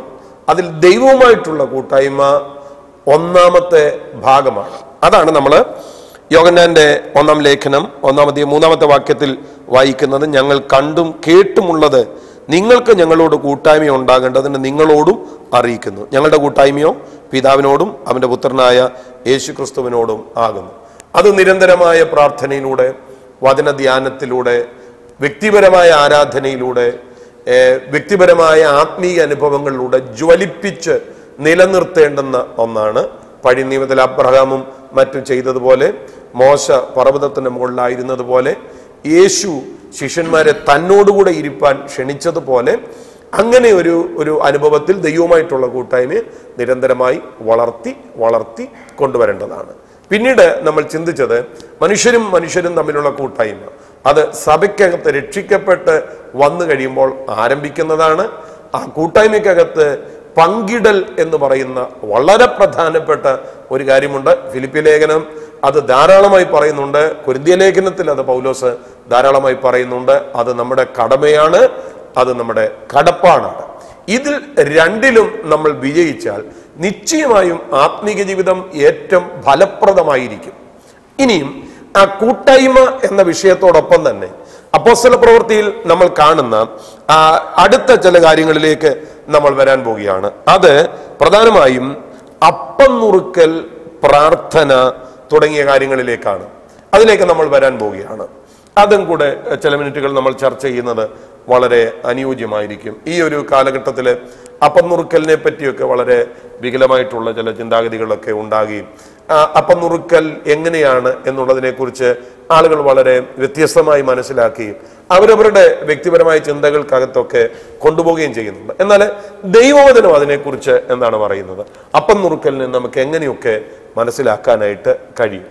അതുകൂടെ ഒന്ന് പറഞ്ഞു കഴിഞ്ഞാൽ നമുക്ക് ഈ ചർച്ചകൾ ഏതാണ്ട് അതിൻ്റെ ഒരു ഫൈനൽ സ്റ്റേജിലേക്ക് കൊണ്ടുവരുവാനായിട്ട് കഴിയും. ശരിക്കും അപ്പം നുറുക്കൽ എന്ന് പറയുന്നത് ന്യൂ ടെസ്റ്റമെൻറ്റിൽ നമുക്ക് ലഭിച്ചിട്ടുള്ള ഏറ്റവും, എൻ്റെ നോട്ടത്തിൽ ഏറ്റവും നമ്മളെ ത്രസിപ്പിക്കേണ്ടതായ ഒരു കാര്യമായിട്ടാണ് ഞാൻ ചിന്തിക്കുന്നത്. അതിനകത്ത് അപ്പവും വീഞ്ഞും എന്ന് പറയുന്നതിന് കൊടുക്കുന്ന മെറ്റീരിയലിന് കൊടുക്കുന്ന ഒരു പ്രാധാന്യമല്ല. ശരിക്കും നമ്മളിതിനെ സാക്രമെൻ്റ് എന്നാണല്ലോ പറയുന്നത്. സാക്രമെൻറ്റുകൾ രണ്ടെണ്ണമാണ് ശരിക്കും പറയുന്നത്. ഒന്ന് ബാപ്റ്റിസം, രണ്ട് ശരിക്കും നമ്മളെ ഒത്തിരി സാക്രമെൻറ്റ്സ് ഉണ്ട് എങ്കിലും നമ്മൾ നിരന്തരമായിട്ട് അല്ലെങ്കിൽ നമ്മളുടെ സഭയിൽ നമ്മൾ കൊണ്ടുപോകേണ്ടതായ രണ്ട് സാക്രമെൻറ്റുകൾ, ഒന്നാമത്തേത് സ്നാനം, രണ്ട് അപ്പം നുറുക്കൽ. അപ്പോൾ ഇതിനകത്ത് രണ്ടിനകത്തും മെറ്റീരിയൽസ് ഒരു വലിയ വിഷയമല്ല. വെള്ളത്തിനകത്ത് വലിയ പ്രത്യേകതയില്ല, ഏത് വെള്ളത്തിനകത്ത് സ്നാനപ്പെടുന്നു എന്നുള്ളത് വിഷയമല്ല. അതുപോലെ തന്നെയാണ് നമ്മൾ കഴിക്കുന്ന അപ്പം അല്ലെങ്കിൽ വീഞ്ഞ്, അതിന് പ്രാധാന്യം കൊടുക്കുന്ന പാരമ്പര്യ സഭകളുണ്ട്. അതായത് ഈ അപ്പം പുളിപ്പുള്ളത് വേണോ പുളിപ്പില്ലാത്തത് വേണോ? അല്ല, പാരമ്പര്യ സഭകളിൽ പ്രത്യേകിച്ച് ഇത് കൊടുത്തുകൂടി ഒക്കെയാണല്ലോ ആൾക്കാർക്ക്. ഇത് കഴിച്ചു കഴിഞ്ഞാൽ സൗഖ്യം. ഇത് ഇപ്പം നമ്മളെ വേർപെട്ട സഭകളിൽ പോലും അങ്ങനെയൊക്കെയുള്ള ഒരു ചിന്ത ഉണ്ടായിട്ടുണ്ട്. ഈ അപ്പം ഇച്ചിരി വായിലോട്ട് ഇട്ട് കഴിഞ്ഞാൽ ഉടനെ നമുക്ക് സൗഖ്യം ഉണ്ടാകും എന്നൊക്കെ പറയുന്നതായ ഒരു കാഴ്ചപ്പാടുണ്ട്. പക്ഷേ അതിൻ്റെ ആ സാക്രമെൻറ്റുകളെല്ലാം ആന്തരികമായി ഒരു കാര്യം മനസ്സിലാക്കാനായിട്ട് അതിൻ്റെ ഒരു പബ്ലിക് അല്ലെങ്കിൽ ഒരു എക്സ്റ്റേണൽ എക്സ്പ്രഷൻ മാത്രമാണ് സാക്രമെൻറ്റുകൾ. ബാപ്റ്റിസം എന്ന് പറയുമ്പോൾ ക്രിസ്തുവിനോട് ചേരുവാനാണ് നമ്മൾ ബാപ്റ്റിസം എടുക്കുന്നത്, ക്രിസ്തുവിനോട് ചേരുവാൻ. അപ്പോൾ ആ ആന്തരികമായി അത് നടക്കാത്തിടത്തോളം കാലം ഇതുകൊണ്ട് അർത്ഥമുണ്ടാകുന്നില്ല. ഇതേപോലെ തിരുവത്താഴത്തിൻ്റെ കാര്യത്തിലും തിരുവത്താഴത്തിന് ചില ആന്തരികമായ ചില കാര്യങ്ങൾ നമ്മുടെ ജീവിതത്തിൽ നടക്കണം. അതിൻ്റെ പ്രതിഫലനമാണ് അല്ലെങ്കിൽ പബ്ലിക് എക്സ്പ്രഷനാണ് ശരിക്കും നമ്മൾ അപ്പം നുറുക്കി ഭക്ഷിക്കുന്നു, വീഞ്ഞ് കുടിക്കുന്നു. ഇത് ശരിക്കും പറഞ്ഞു കഴിഞ്ഞാൽ ഒരു ഉടമ്പടിയുടെ ചിഹ്നമാണ്. ഇപ്പോൾ യോഹന്നാന്റെ സുവിശേഷം 6-ാം അധ്യായത്തിൽ കർത്താവ് പറയുന്നുണ്ട്, നിങ്ങൾ എൻ്റെ മാംസം തിന്നുകയും എൻ്റെ രക്തം കുടിക്കുകയും ചെയ്യുന്നില്ല എങ്കിൽ നിങ്ങൾക്ക് ജീവനില്ല. നിങ്ങൾ എൻ്റെ മാംസം തിന്നുകയും എൻ്റെ രക്തം കുടിക്കുകയും ചെയ്യുന്നുവെങ്കിൽ ഞാൻ അവനിലും അവൻ എന്നിലും വസിക്കും. അപ്പോൾ അതാണ് അതിൻ്റെ കോറായിട്ടുള്ള കാര്യം. അതുകൊണ്ടാണ് കർത്താവ് തന്നെ പറയുന്നത്, മാംസം ഒന്നിനും ഉപകരിക്കുന്നില്ല, ഞാൻ സംസാരിക്കുന്ന വചനങ്ങൾ നിങ്ങൾക്ക് ആത്മാവും ജീവനുമാകുന്നു. അപ്പോൾ അതിനകത്ത് മാംസം അല്ലെങ്കിൽ അപ്പം അതൊന്നുമല്ല അതിനകത്തെ വിഷയം എന്ന് പറയുന്നത്. അതിലുപരിയായിട്ട് യേശു എന്നിലേക്ക് കടന്നിരിക്കുന്നതായ ഒരു സ്റ്റേജ്, അതാണ് ശരിക്കും അപ്പം നുറുക്കലിൽ സംഭവിക്കുന്നതായ ഒരവസ്ഥ എന്ന് പറയുന്നത്. Jesus is inside me. അപ്പോൾ ഇത് ഏൻഷ്യൻ നിയർ ഈസ്റ്റിലെ ഉടമ്പടിയുമായി റിലേറ്റഡ് ആണ്. ഏൻഷ്യൻ നിയർ ഈസ്റ്റിൽ എവിടെ ഉടമ്പടി നടന്നാലും അതിനോട് ചേർന്ന് ഒരു ഭക്ഷണമുണ്ട്. ആ ഭക്ഷണം ഇപ്പോൾ അബിമേലെക്കും അബ്രഹാമും തമ്മിൽ ഉടമ്പടി ചെയ്തപ്പോൾ പോലും അവിടെ ഭക്ഷണമുണ്ട്. അതിനു മുമ്പ് തന്നെ നോഹയും ദൈവവുമായിട്ടൊരു ഉടമ്പടി ഉണ്ടാക്കിയപ്പോൾ, നോഹ യാഗം കഴിച്ചപ്പോൾ അവിടെ എഴുതിയിരിക്കുന്ന അതിൻ്റെ വാസന ദൈവം മണത്തപ്പോൾ, it looks like A food. അപ്പോൾ കർത്താവ് അത് തിന്നോ ഇല്ലയോ എന്നുള്ളതല്ല അതിനകത്തെ വിഷയം, പക്ഷേ അതൊരു ഭക്ഷണം പോലെ. അപ്പോൾ ആ ഉടമ്പടിയിൽ നമ്മൾ പറയുന്നൊരു കാര്യം, ഉടമ്പടിയിൽ ഇപ്പം നമ്മൾ ഒപ്പ് വെക്കുമല്ലോ, അന്ന് ഒപ്പ് വെക്കുന്നൊന്നുമില്ല. അപ്പോൾ നമ്മൾ ഇതെല്ലാം എഴുതി കഴിഞ്ഞാൽ, അല്ലെങ്കിൽ നമ്മൾ ഉടമ്പടി ഉണ്ടാക്കി കഴിഞ്ഞാൽ, ഉടമ്പടിയിലെ 2 ആളുകളും ഒരുമിച്ചിരുന്ന് ഒരു പാത്രത്തിൽ നിന്ന് ഭക്ഷണം കഴിക്കുന്നു. അങ്ങനെ ഭക്ഷണം കഴിക്കുമ്പോൾ അവർ പറയാണ്, ഈ ഭക്ഷണത്തിലൂടെ ഞാൻ നിന്നിലേക്കും നീ എന്നിലേക്കും കടന്നിരിക്കുന്നു. ഇനി നിന്നെ തൊടുന്നവൻ എന്നെ തൊടുന്നു, എന്നെ തൊടുന്നവൻ നിന്നെ തൊടുന്നു. കാര്യം ഞാൻ നിന്നിലും നീ എന്നിലുമാണ്. ഇതാണ് ഉടമ്പടി. ശരിക്കും ഇതേ ഉടമ്പടി തന്നെയാണ് നമുക്ക് പഴയ നിയമത്തിൽ പെസഹ കുഞ്ഞാടിനെ അറുക്കുമ്പോഴും സംഭവിക്കുന്ന കാര്യം അതാണ്. അതൊരു ഉടമ്പടിയുടെ ചിഹ്നമാണ്, ഉടമ്പടിയുടെ ചിഹ്നമാണ്. എന്നാൽ അത് ദൈവത്തിൻ്റെ മുമ്പിലാണ് ഭക്ഷണം കഴിക്കുന്നത്. ഇപ്പോൾ സീനായിൽ ഉടമ്പടി ചെയ്യുമ്പോഴും അവർ ദൈവത്തെ കണ്ട് ഭക്ഷിച്ചാരാധിച്ചെന്ന് എഴുതിയിരിക്കുന്നത്. അവിടെ എല്ലാം ഉടമ്പടിയുടെ പ്രത്യേകതയുണ്ട്. ഇനി ഏറ്റവും കൂടുതൽ വെളിപ്പാട് പുസ്തകത്തിലും കാണുന്നത്, ആരെങ്കിലും എൻ്റെ ശബ്ദം കേട്ട് വാതിൽ തുറന്നാൽ ഞാൻ അവനോടും അവൻ എന്നോടും കൂടെ അത്താഴം കഴിക്കും. അതായത് ആ ഉടമ്പടിയിലേക്ക് പ്രവേശിക്കും എന്നുള്ളതാണ്. അപ്പോൾ ഈ ഉടമ്പടിയുടെ ഓർമ്മയാണ്. ഉടമ്പടി ഒരിക്കലേ ഉള്ളൂ. ഇപ്പം മിസ്രൈമിൽ നിന്ന് വീണ്ടെടുക്കപ്പെട്ടത് ഒരിക്കലാണെങ്കിൽ പെസഹ എല്ലാ വർഷവും ഉണ്ട് എന്നതുപോലെ, നമുക്ക് കാൽവറി ക്രൂശിൽ യേശു കർത്താവ് മരിക്കുമ്പോൾ, ശരിക്കും തിരുവത്താഴത്തിൻ്റെ ദിവസം കർത്താവ് പറയുന്നത് അതാണ്, ഇത് എൻ്റെ രക്തത്തിൻ്റെ പുതിയ നിയമം. പുതിയ നിയമം എന്ന് പറയുമ്പോൾ ഈ പലപ്പോഴും ആൾക്കാർ പറയുന്നുണ്ട് പഴയ നിയമം മാറിപ്പോയി പുതിയ നിയമം വന്നു. നിയമം എന്ന അർത്ഥത്തിലല്ല, പുസ്തകം എന്നുള്ള നിലയിലുമല്ല. അതുകൊണ്ട് പഴയ നിയമം വേണ്ട എന്നൊക്കെ പറയുന്ന ആൾക്കാരുണ്ട്. No, it speaks new covenant. This is the blood of my new covenant. പുതിയ ഉടമ്പടി, എൻ്റെ രക്തത്തിൽ പുതിയ ഉടമ്പടിയാണ്. അതായത് പഴയ ഉടമ്പടി കഴിഞ്ഞുപോയി. യഹൂദന്മാരുമായി ദൈവം ചെയ്തിരുന്ന, ഇസ്രായേലുമായി ചെയ്തിരുന്ന ഉടമ്പടിയുടെ കാലം കഴിഞ്ഞു. അത് ഇന്നിപ്പോൾ യേശു കർത്താവിലൂടെ അവൻ്റെ, അതായത് ഇന്ന് ദൈവം ഉടമ്പടി ചെയ്യുന്നത് യേശു ക്രിസ്തുവിലൂടെ മാത്രമേ ഉള്ളൂ, വേറെ ആരിലൂടെയും ഇല്ല. ഇനി യഹൂദന് ദൈവമായിട്ട് ബന്ധപ്പെടണമെങ്കിലും യേശുവിലൂടെ മാത്രമേ കഴിയുകയുള്ളൂ. ഇതാണ് നമ്മളവിടെ കാണുന്നത്. അപ്പോൾ ഈ ഉടമ്പടിയുടെ ഓർമ്മയാണ്, ഉടമ്പടി ഒരിക്കലായിട്ട് സംഭവിക്കുന്നതാണ്. ഈ ഉടമ്പടിയുടെ ഓർമ്മയാണ് തിരുവത്താഴം. അതുകൊണ്ടാണ് അപ്പോസ്തലന്മാർ ഓരോ പ്രാവശ്യം അവരെ കൂടി വരുമ്പോഴൊക്കെയും ഒന്നില്ല എങ്കിലും അവരെ വീടുകളിൽ എന്ത് ചെയ്യുന്നു, അപ്പം നുറുക്കി. അത് അതിൻ്റെ ഭാഗമാകുന്നതിൻ്റെ കാരണം, ഒന്നാമത് ദേ remember what happened on the cross. കർത്താവ് പറഞ്ഞു, നിങ്ങൾക്ക് വേണ്ടി തകർക്കപ്പെടുന്ന എൻ്റെ ശരീരം, this is the body that is broken for you.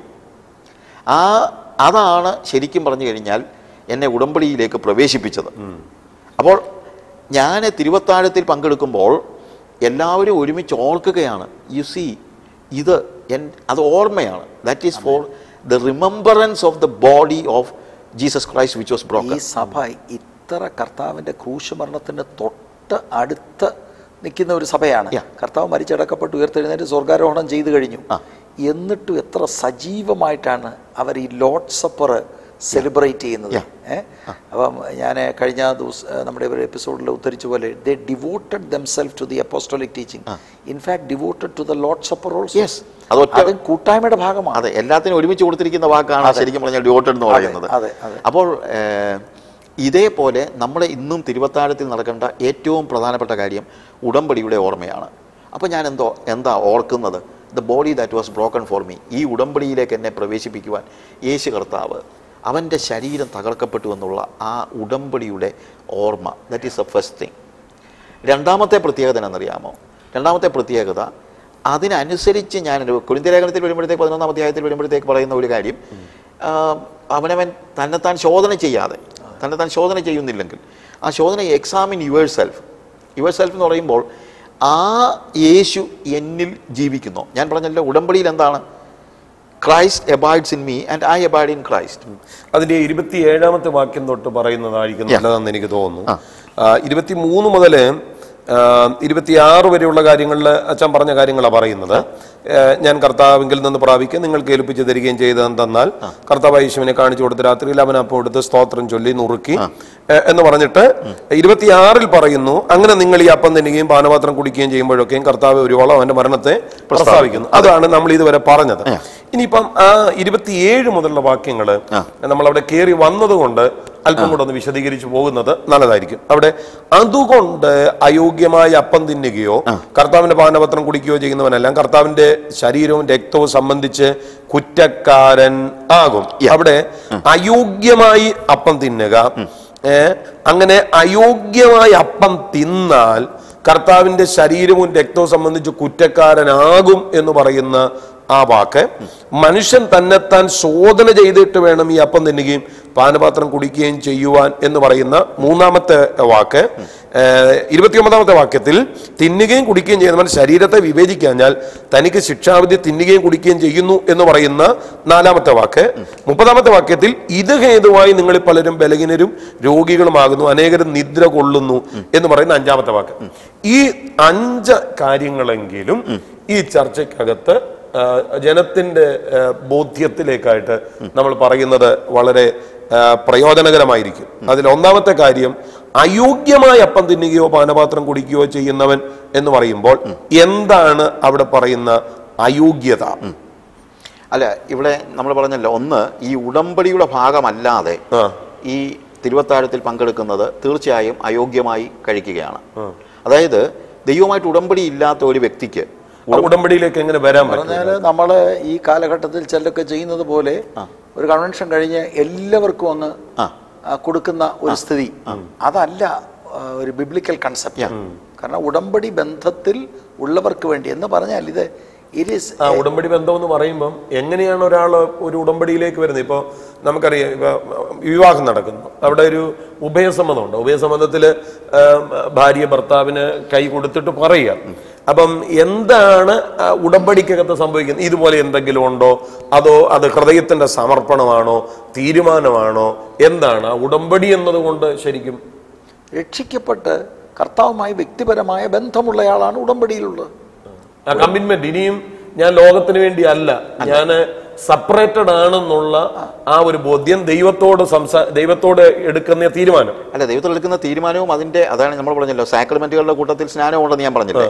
അതായത് ഉടമ്പടിയുടെ ഒരു എക്സ്പ്രഷനാണ് ശരിക്കും പറഞ്ഞു കഴിഞ്ഞാൽ ബാപ്റ്റിസം. അപ്പോൾ ബാപ്റ്റിസത്തിൽ ഞാൻ പറയുന്നത്, ഇനി ഞാൻ ലോകത്തിന് ജീവിക്കുന്നില്ല, ഞാൻ ക്രിസ്തുവിനോട്, I M United with Christ in his death. അവനോടുകൂടെ മരിച്ചു, അവനോടുകൂടെ അടക്കപ്പെട്ടു, അവനോടുകൂടെ ഉയർത്തെഴുന്നേറ്റു, അവനോടുകൂടെ ജീവന്റെ പുതുക്കത്തിൽ നടക്കുകയാണ്. ഇതാണ് ശരിക്കും ഉടമ്പടിയിൽ നടക്കുന്ന കാര്യം. ഇതാണ് ശരിക്കും ഉടമ്പടി. അതായത് ഈ ഉടമ്പടിയിലേക്ക് പ്രവേശിച്ചാൽ അവൻ എന്നിലും ഞാൻ അവനിലും വസിക്കുകയാണ്. അപ്പോൾ സ്നാനത്തിൽ തന്നെ ശരിക്കും പറഞ്ഞു കഴിഞ്ഞാൽ ഉടമ്പടിയുടെ ഒരു ചിഹ്നമാണത്, സ്നാനം എന്ന് പറയുന്നത്. അപ്പോൾ അങ്ങനെ സ്നാനമേൽക്കുന്ന, വെറുതെ വെള്ളത്തിൽ മുങ്ങുന്ന കാര്യമല്ല ഞാൻ ഈ പറയുന്നത്. വെള്ളത്തിൽ മുങ്ങുന്നത് അത്യാവശ്യം, അതല്ല ഞാൻ പറഞ്ഞത്. വെള്ളത്തിൽ മുങ്ങുന്നതുമായിട്ട് ബന്ധപ്പെടുത്തിയല്ല, യേശുക്രിസ്തുവിനോട് കൂടെ മരിച്ച്, യേശുക്രിസ്തുവിനോടുകൂടെ അടക്കപ്പെട്ട്, യേശുക്രിസ്തുവിനോടുകൂടെ ഉയർത്തെഴുന്നേൽക്കുന്ന ആ അവസ്ഥയുടെ പബ്ലിക് എക്സ്പ്രഷനാണ് ബാപ്റ്റിസം. അങ്ങനെ ഉടമ്പടിയിലേക്ക് പ്രവേശിച്ച ഒരു വ്യക്തിയിൽ നാമും അവനോടുകൂടെ ജീവന്റെ പുതുക്കത്തിൽ നടക്കേണ്ടതെന്ന് തന്നെ. അതായത് പിന്നീട് അവൻ നടക്കുന്നത് ജീവന്റെ പുതുക്കത്തിലാണ് അവനോടുകൂടെ. അപ്പൊ അവൻ എൻ്റെ ഉള്ളിലുണ്ട്, ഹീസ് ഇൻസൈഡ് മീ. അങ്ങനെ ഉടമ്പടിയിൽ പ്രവേശിച്ച ഒരു വ്യക്തി, ആ ഉടമ്പടിയുടെ ഓർമ്മയാണ് തിരുവത്താഴം എന്ന് പറയുന്നത്. ആ ഉടമ്പടി ഇല്ലാതെ ഈ തിരുവത്താഴത്തിൽ പങ്കെടുക്കുന്നതിന് അർത്ഥമില്ല. ഒന്ന്, അതുകൊണ്ടാണ് ഈ പിള്ളേരുടെ കൊടുത്തു വിടുക, പിള്ളേർ കഴിക്കുക, പട്ടിയെ മടി വെച്ച് തിരുവത്താഴം എടുക്കുക. രക്ഷിക്കപ്പെടാത്ത ആർക്കും ഇത് അനുഭവിക്കുവാൻ വേദപുസ്തകം അനുവദിക്കുന്നില്ല. കർത്താവുമായിട്ടുള്ള ഉടമ്പടിയിലേക്ക് പ്രവേശിക്കാത്ത ഒരാൾക്കും അത് അയോഗ്യതയാണ്. പിന്നെ അത് തന്നെയല്ല, അയോഗ്യമായി തിന്നുക എന്ന് പറയുമ്പോൾ അതിനോട് ചേർന്ന് മനുഷ്യൻ തന്നെത്താൻ ശോധന ചെയ്തിട്ട് വേണം ഈ അപ്പം തിന്നുകയും പാനപാത്രത്തിൽ നിന്ന് കുടിക്കുകയും ചെയ്യുവാൻ. അതിനകത്ത് ശോധന ചെയ്യാന്ന് പറഞ്ഞാൽ നമ്മൾ ചിലപ്പോൾ പറയും, കഴിഞ്ഞ ആഴ്ച നമ്മൾ എങ്ങനെയാണ് ജീവിച്ചതെന്ന് നമ്മൾ ആലോചിക്കണമെന്ന് പറയും. കണക്കിന് ശരിയാണ്. പക്ഷേ വേറൊരു കാര്യമുണ്ട്, അതിന് മറ്റൊരർത്ഥം കൂടി ഉണ്ട്. അതായത് ഈ ശോധന എന്ന് പറയുന്നത് ഇപ്പോൾ യേശു എൻ്റെ ശരീരത്തിൽ ജീവിക്കുന്നോ എന്നും കൂടെ ഉള്ള ഒരു ശോധനയാണ്. അതായത് ഈ ഉടമ്പടിയിലേക്ക് പ്രവേശിച്ചപ്പോൾ ഞാൻ കർത്താവിനും കർത്താവ് എന്നിലും വസിക്കുകയാണല്ലോ. കഴിഞ്ഞ ആഴ്ച എൻ്റെ ശരീരത്തിൽ, അത് എനിക്ക് വേണ്ടി തകർക്കപ്പെട്ട യേശുവിൻ്റെ ശരീരത്തിൻ്റെ ഓർമ്മ ഒന്നാമത്. രണ്ടാമത്, ആ യേശു എൻ്റെ ജീവിതത്തിൽ ഇപ്പോൾ ജീവിക്കുന്നുണ്ടോ, ആ ഉടമ്പടി പ്രകാരം അവൻ എന്നിൽ വസിക്കുന്നുവോ, ഞാൻ അവനിൽ വസിക്കുന്നുവോ, അത് ഞാൻ ശോധന ചെയ്യണം. തന്നെത്താൻ ശോധന ചെയ്തിട്ട് വേണം ഈ അപ്പം തിന്നുകയും ഈ പാനപാത്രത്തിൽ നിന്ന് കുടിക്കുകയും ചെയ്യുവാൻ.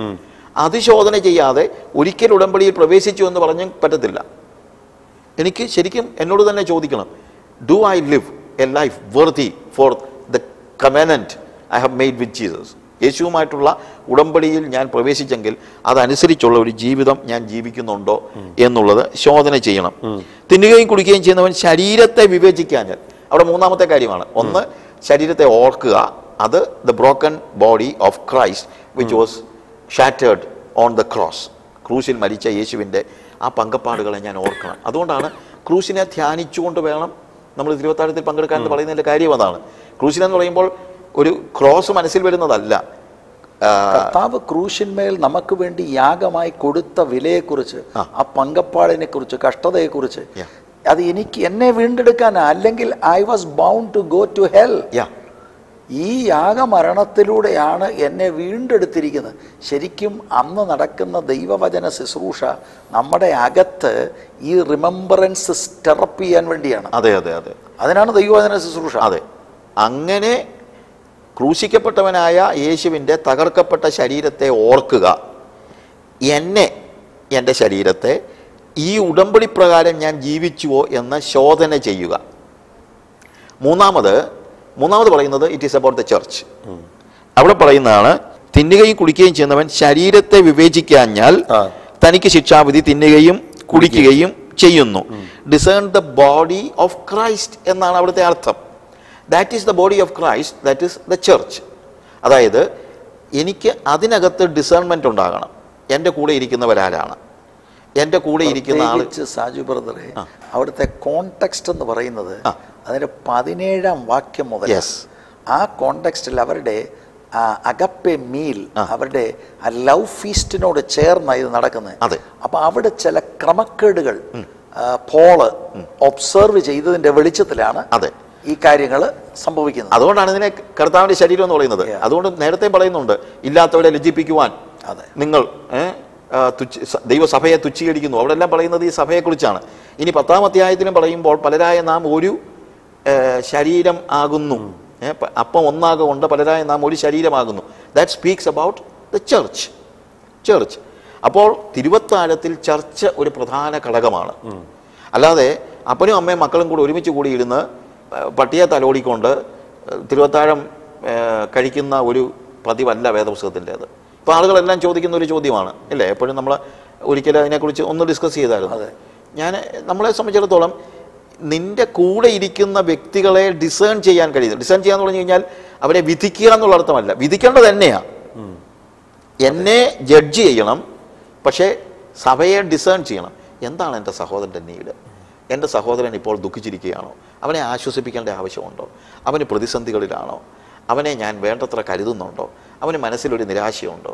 ഇതൊക്കെ ഞാൻ എൻ്റെ സഭയെ, കർത്താവിൻ്റെ ശരീരമാകുന്ന എൻ്റെ ലോക്കൽ ചർച്ചിനെ, ആകമാന സഭയൊക്കെ നമുക്കിപ്പം ഇതുപോലെ ഡിസേൺ ചെയ്യാന്ന് പറഞ്ഞാൽ നടക്കത്തില്ലായിരിക്കും. പക്ഷേ എൻ്റെ ലോക്കൽ ചർച്ചിലെ വ്യക്തികളെ, അവരെ വേദനിപ്പിക്കുന്ന ഒന്നും എൻ്റെ കയ്യിൽ ഉണ്ടാകാനായിട്ട് പാടില്ല. ഇപ്പോൾ അഗപ്പമീലിൻ്റെ കാര്യം പാസ്റ്റർ പറഞ്ഞത് വളരെ കറക്റ്റാണ്. അവിടുത്തെ പ്രത്യേകത എന്ന് ചോദിച്ചു കഴിഞ്ഞാൽ, കാശുള്ളവരെല്ലാം കൂടെ ആദ്യം വന്നിരുന്ന് ഭക്ഷണം കഴിക്കുന്നു. അത് കഴിയുമ്പോൾ പാവപ്പെട്ടവർ വന്നു കഴിയുമ്പോഴത്തേക്ക് അവരുടെ കൂടെ ഇരുന്ന് ഭക്ഷണം കഴിക്കാൻ ഇവർക്ക് ഇഷ്ടമില്ല. അതാണ് ഇന്നത്തെ കാര്യം. അതുകൊണ്ടാണ് ഞാനൊരു എപ്പിസോഡിനകത്ത് പറഞ്ഞത്, ആദ്യം പൈസ ഉള്ളവരെല്ലാം കൂടെ നേരത്തെ വരും. കാര്യം അവർക്ക് ജോലിയൊക്കെ ഇല്ലല്ലോ. മറ്റൊരു പണിയൊക്കെ കഴിഞ്ഞിട്ട് രാത്രി വരുമ്പോഴത്തേക്ക് ജോലിയൊന്നും ഇല്ലാത്തൊരു മട്ടൺ ബിരിയാണിയൊക്കെ ഉണ്ടാക്കി കൊണ്ടുവന്ന് ഭക്ഷണമൊക്കെ എല്ലാം കൂടെ കൊണ്ടിരുന്നത്. എല്ലാവരും കൂടെ ഒരുമിച്ചിരുന്ന് കഴിക്കാനാണ് ഈ അഗപ്പമീൻ. രണ്ടാമത്തവൻ കപ്പയും കാന്താരി മുളകും കൂടാണ് പിന്നെ കൊണ്ടിരുന്നത്. അപ്പോൾ അവർ കൊണ്ടിരുന്ന് കഴിയുമ്പോഴത്തേക്ക് വലിയ സന്തോഷം, പ്രൈസ് ദി ലോർഡ് ബ്രദർ എന്നൊക്കെ പറയും. അപ്പം കുറച്ച് കഴിയുമ്പോൾ ഈ വന്ന പുതിയ, അതായത് ജോലിയൊക്കെ കഴിഞ്ഞ് ക്ഷീണിച്ച് വീട്ടിൽ പോയി കപ്പയും കാന്താരിയൊക്കെ കൊണ്ടുവന്നിരിക്കുന്ന ആളുകൾ പറയും, സഹോദരന്മാരെ നമുക്ക് ഭക്ഷണം കഴിച്ചാലോ എന്ന് പറയും. അതെ ബ്രദറെ, ഞങ്ങളെ നേരത്തെ കഴിച്ചു, ഷുഗറൊക്കെ ഉള്ളതല്ലേ എന്ന് പറഞ്ഞ് നേരത്തെ ഭക്ഷണം കഴിക്കും.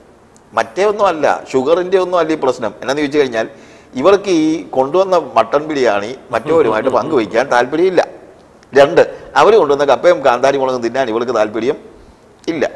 അപ്പോൾ ആ ഒരു സാഹചര്യത്തിൽ, അതുകൊണ്ടാണ് പൗലോസ് ചോദിക്കുന്നത്, തിന്നാനും കുടിക്കാനും നിനക്ക് വീടില്ല, നിനക്ക് അവിടെ പോയി കഴിച്ചാൽ പോരെ, ഇല്ലാത്തവരെ ലജ്ജിപ്പിക്കാൻ നീ ഇങ്ങോട്ട് വന്നിരിക്കുന്നു എന്ന് പറഞ്ഞ് വളരെ വഴക്ക് പറയുന്നതിൻ്റെ കാര്യം ഇതാണ്. അതുകൊണ്ട് ഇതെല്ലാം കഴിഞ്ഞിട്ട് തിരുവത്താഴത്തിൽ ഒരു പങ്കെടുക്കും. ഈ അകപ്പേ മീൽ കഴിഞ്ഞിട്ട് ഒരു പക്ഷേ തിരുവത്താഴത്തിൽ ഒരു പങ്കെടുത്തെന്നിരിക്കും. അപ്പോൾ പൗലോസ് ചോദിക്കുന്ന ചോദ്യം ഇതാണ്, നീ നിന്റെ സഭയെ ഡിസേൺ ചെയ്യാതെ, നിന്റെ സഹോദരന്മാരെ കരുതാതെ നിനക്ക് ഇതിനകത്ത് എങ്ങനെ പങ്കെടുക്കാനായിട്ട് കഴിയും? അപ്പം 3 കാര്യങ്ങളാണ്. 1, തകർക്കപ്പെട്ട യേശു ക്രിസ്തുവിൻ്റെ ശരീരത്തെ സ്മരിക്കുക. 2, എൻ്റെ ശരീരത്തിൽ യേശു ജീവിക്കുന്നുവോ എന്ന ശോധന ചെയ്യുക. 3, എൻ്റെ സഭയെ ഞാൻ വിവേചിക്കുക, അവരുടെ നീഡ്സ്. ഇതെല്ലാം കൂടെ ചേരുമ്പോഴാണ് യോഗ്യത ഉണ്ടാകുന്നത്. ശരിക്കും ഇവിടെ നമ്മൾ ആദ്യം പറഞ്ഞതുപോലെ ഒരു വെർട്ടിക്കൽ ആൻഡ് ഹൊറിസോണ്ടൽ റിലേഷൻഷിപ്പ്, ഒരു ഫെലോഷിപ്പും റിലേഷൻഷിപ്പും എല്ലാം നമുക്ക് കാണുന്നു ഈ ലോർഡ് സപ്പറിൽ. അപ്പം ആ ഒരു അനുഭവത്തിലേക്കാണ് നമ്മൾ ഈ കാലഘട്ടത്തിൽ മടങ്ങി വരുന്നത്.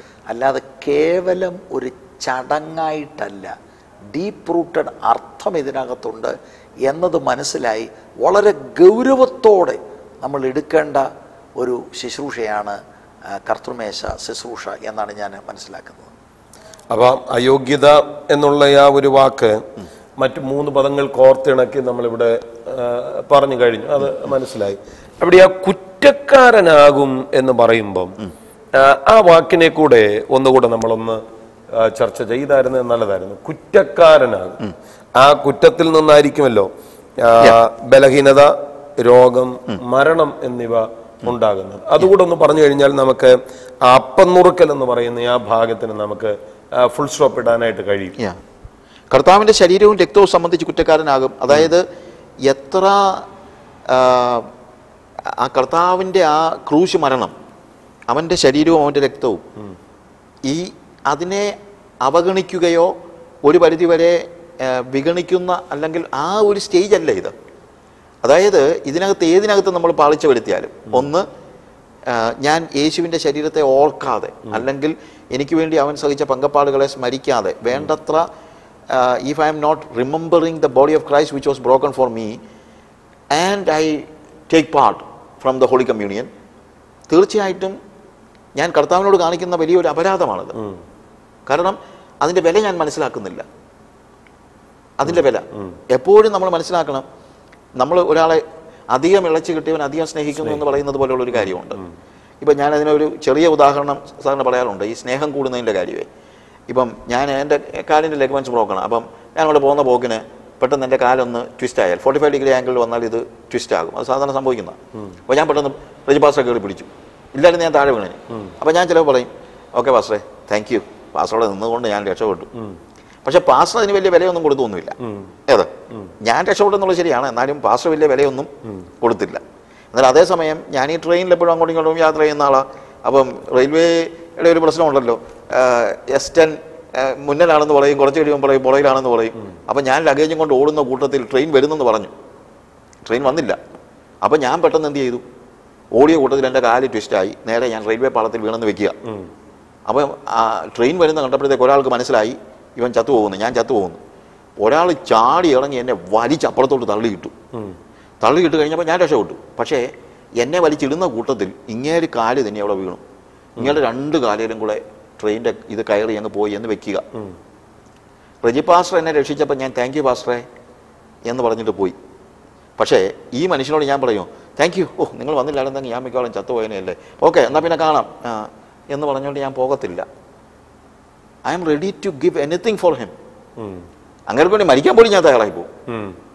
കാരണം എന്ന് ചോദിച്ചു കഴിഞ്ഞാൽ ആ മനുഷ്യൻ കൊടുത്ത വില. റെജി പാസ്റ്റർ പ്രത്യേകിച്ചൊന്നും നഷ്ടപ്പെട്ടില്ല.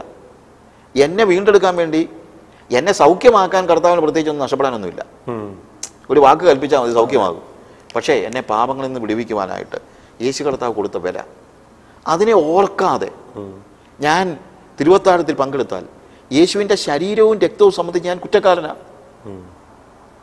എന്ന് തന്നെയല്ല, ദൈവം എന്നിൽ നിന്ന് പ്രതീക്ഷിക്കുന്നത് ഞാൻ ഇനി അതനുസരിച്ച് അവൻ എന്നിൽ ജീവിക്കാൻ അനുവദിക്കണമെന്നാണ്.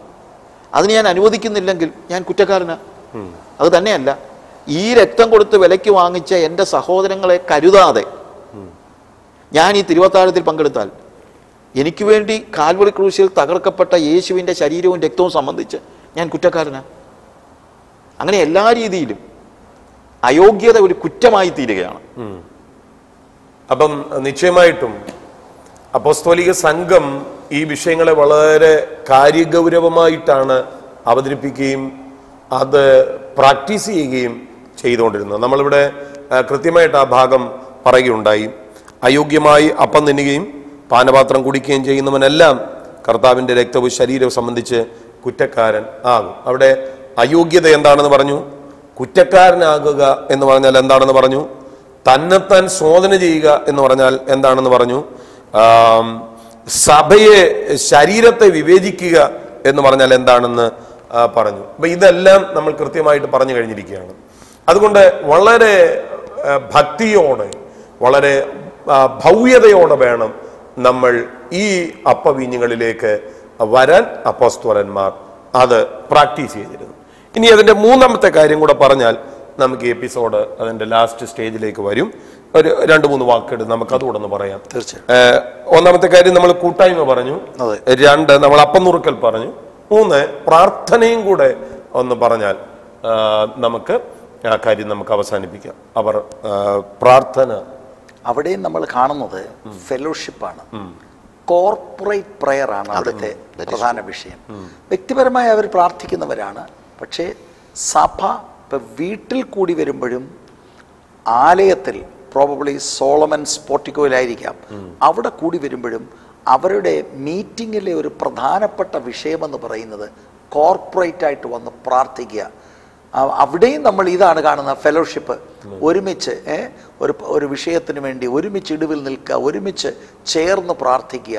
അതാണ് ഞാൻ അതിനകത്ത് മനസ്സിലാക്കുന്നത്. യെസ്, തീർച്ചയായിട്ടും അത് പാസ്റ്റർ പറഞ്ഞാൽ വളരെ കറക്റ്റാണ്. കാര്യം പേഴ്സണൽ പ്രെയർ അല്ല അവിടെ. പിന്നെ ഈ കൂട്ടായ്മയാണെന്ന് പറയാനുള്ള മറ്റൊരു കാര്യങ്ങളുണ്ട്. ഇപ്പം ഞാൻ how can I pray for my fellow brothers, മറ്റുള്ളവർക്ക് വേണ്ടി അതവർ ഷെയർ ചെയ്തു. നമ്മുടെ സഭകളിലെ ഒരു പ്രധാനപ്പെട്ട കാര്യമായിരിക്കണം നമ്മുടെ പ്രതിസന്ധികളും പ്രയാസങ്ങളും ആഗ്രഹങ്ങളും താല്പര്യങ്ങളും ഒക്കെ നമ്മൾ ദൈവസഭയിൽ ഷെയർ ചെയ്യണം. ഇപ്പം ഈ പെന്റക്കോസ്റ്റൽ ചർച്ചസിൽ എനിക്കുള്ള ഒരു വലിയൊരു കാര്യം, സന്തോഷം എന്ന് പറയുന്നത് ഇന്ന് അത്രയും കാണുന്നില്ല, സാക്ഷിക്കുക എന്ന് പറയുന്നതാണ്. സാക്ഷ്യം എന്ന് പറഞ്ഞു കഴിഞ്ഞാൽ കേമത്തരം പറയാനുള്ള സാക്ഷ്യമല്ല ഞാൻ ഉദ്ദേശിക്കുന്നത്. എന്താണ് സാക്ഷ്യം? അല്ല, അതൊരു വലിയൊരു പ്രശ്നമാണ്. അതല്ല ഞാൻ ഉദ്ദേശിക്കുന്നത്. എൻ്റെ പ്രതിസന്ധികൾ, പ്രയാസങ്ങൾ ഞാൻ എവിടെ കൊണ്ട് ഇറക്കി വെക്കുന്നത്? ദൈവസന്നിധിയിൽ ഇറക്കി വെക്കും. നേരത്തെ പാസ്റ്റർ പറഞ്ഞതുപോലെ ദൈവസന്നിധിയിൽ ഇറക്കി വെക്കുന്നത് മാത്രമല്ലല്ലോ, എനിക്ക് എൻ്റെ പ്രതിസന്ധികൾ ചെന്ന് ഷെയർ ചെയ്യാൻ എനിക്കൊരു കൂട്ടായ്മ അത്യാവശ്യമാണ്. ആ കൂട്ടായ്മയിൽ ഞാനിത് ഷെയർ ചെയ്യുമ്പോൾ ഇത് കഴിയുമ്പോഴത്തേക്ക് നമ്മൾ കർത്താവേ എല്ലാ വിഷയത്തിനെയും നിൻ്റെ സന്നിധി തരുന്നു എന്ന് പറഞ്ഞ ഒറ്റ ഒരു കോമൺ പ്രാർത്ഥന പ്രാർത്ഥിക്കുകയല്ല, ഓരോരുത്തരുടെയും വ്യക്തിപരമായി. പാസ്റ്റർ നേരത്തെ പറഞ്ഞൊരു കാര്യമുണ്ടല്ലോ, അതായത് പ്രാർത്ഥിക്കുമ്പോൾ സിൻസിയറായിട്ട് ഹൃദയത്തിൻ്റെ ആഴത്തിൽ നിന്ന്.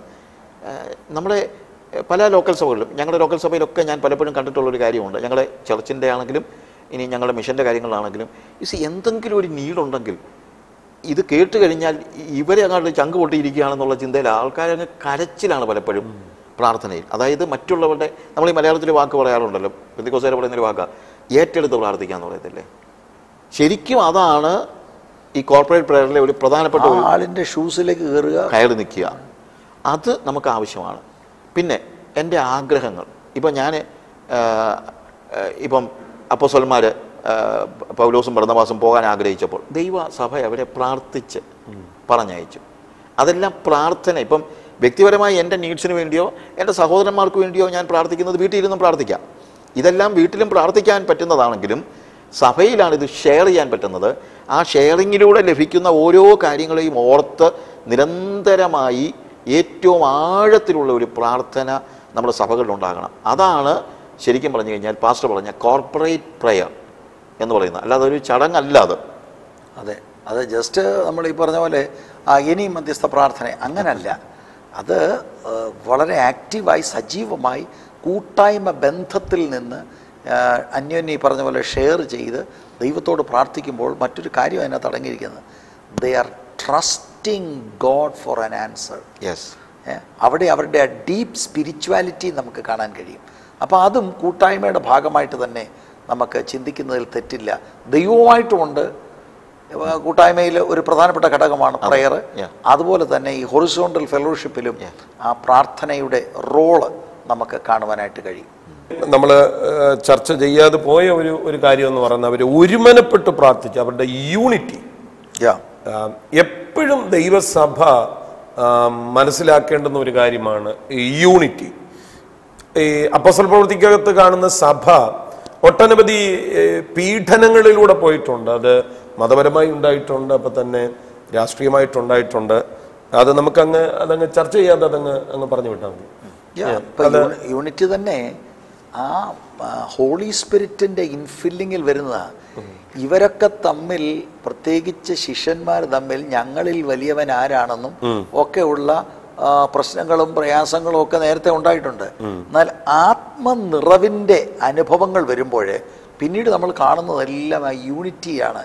ഒരുമിച്ച് അവർ ദേവാലയത്തിൽ പ്രാർത്ഥിക്കാൻ പോകുന്നു, ഒരുമിച്ച് 3-ാം അധ്യായത്തിലൊക്കെ വരുമ്പോൾ ഒരുമിച്ച് ശുശ്രൂഷിക്കുക, എന്നിട്ട് ഞങ്ങളെ എന്താ നോക്കുന്നത്, ഇങ്ങനെയൊക്കെയുള്ള വാക്കുകൾ തന്നെയാണ് അവിടെ എല്ലാം കാണും. അപ്പം ഞാൻ മനസ്സിലാക്കുന്ന അതിനകത്തെ ആത്മനിറവ് ഉള്ള ഒരു ചർച്ചിൻ്റെ പ്രത്യേകതയാണ് ആ യൂണിറ്റി. എല്ലാം വ്യത്യസ്ത സ്വഭാവമുള്ളവരാണ്. പ്രത്യേകിച്ച് നമ്മളെ ഡിസൈപ്പിൾസിനെ, ജൂഡസൊക്കെ പോയി, ബാക്കിയുള്ളവർ തന്നെ എല്ലാം വ്യത്യസ്ത സ്വഭാവമുള്ളവരാണ്. പക്ഷേ അവർക്കൊരു കോമൺ ലക്ഷ്യമായി കർത്താവിൻ്റെ നാമം മഹിമപ്പെടണം. ഒരുമിച്ച് ആദ്യത്തെ പ്രസംഗം പ്രസംഗിക്കുമ്പോൾ ബാക്കി 11 പേരുടെ, മത്തയാസ് ഉൾപ്പെടെ 11 പേരുടെ കൂടെ എഴുന്നേറ്റ് നിന്ന് പീറ്ററിൻ്റെ കൂടെ അവരോട് എഴുന്നേറ്റ് നിൽക്കുക. സി, എല്ലായിടത്തും നമ്മൾ കാണുന്ന ഒരു ഇതാണ് യൂണിറ്റി.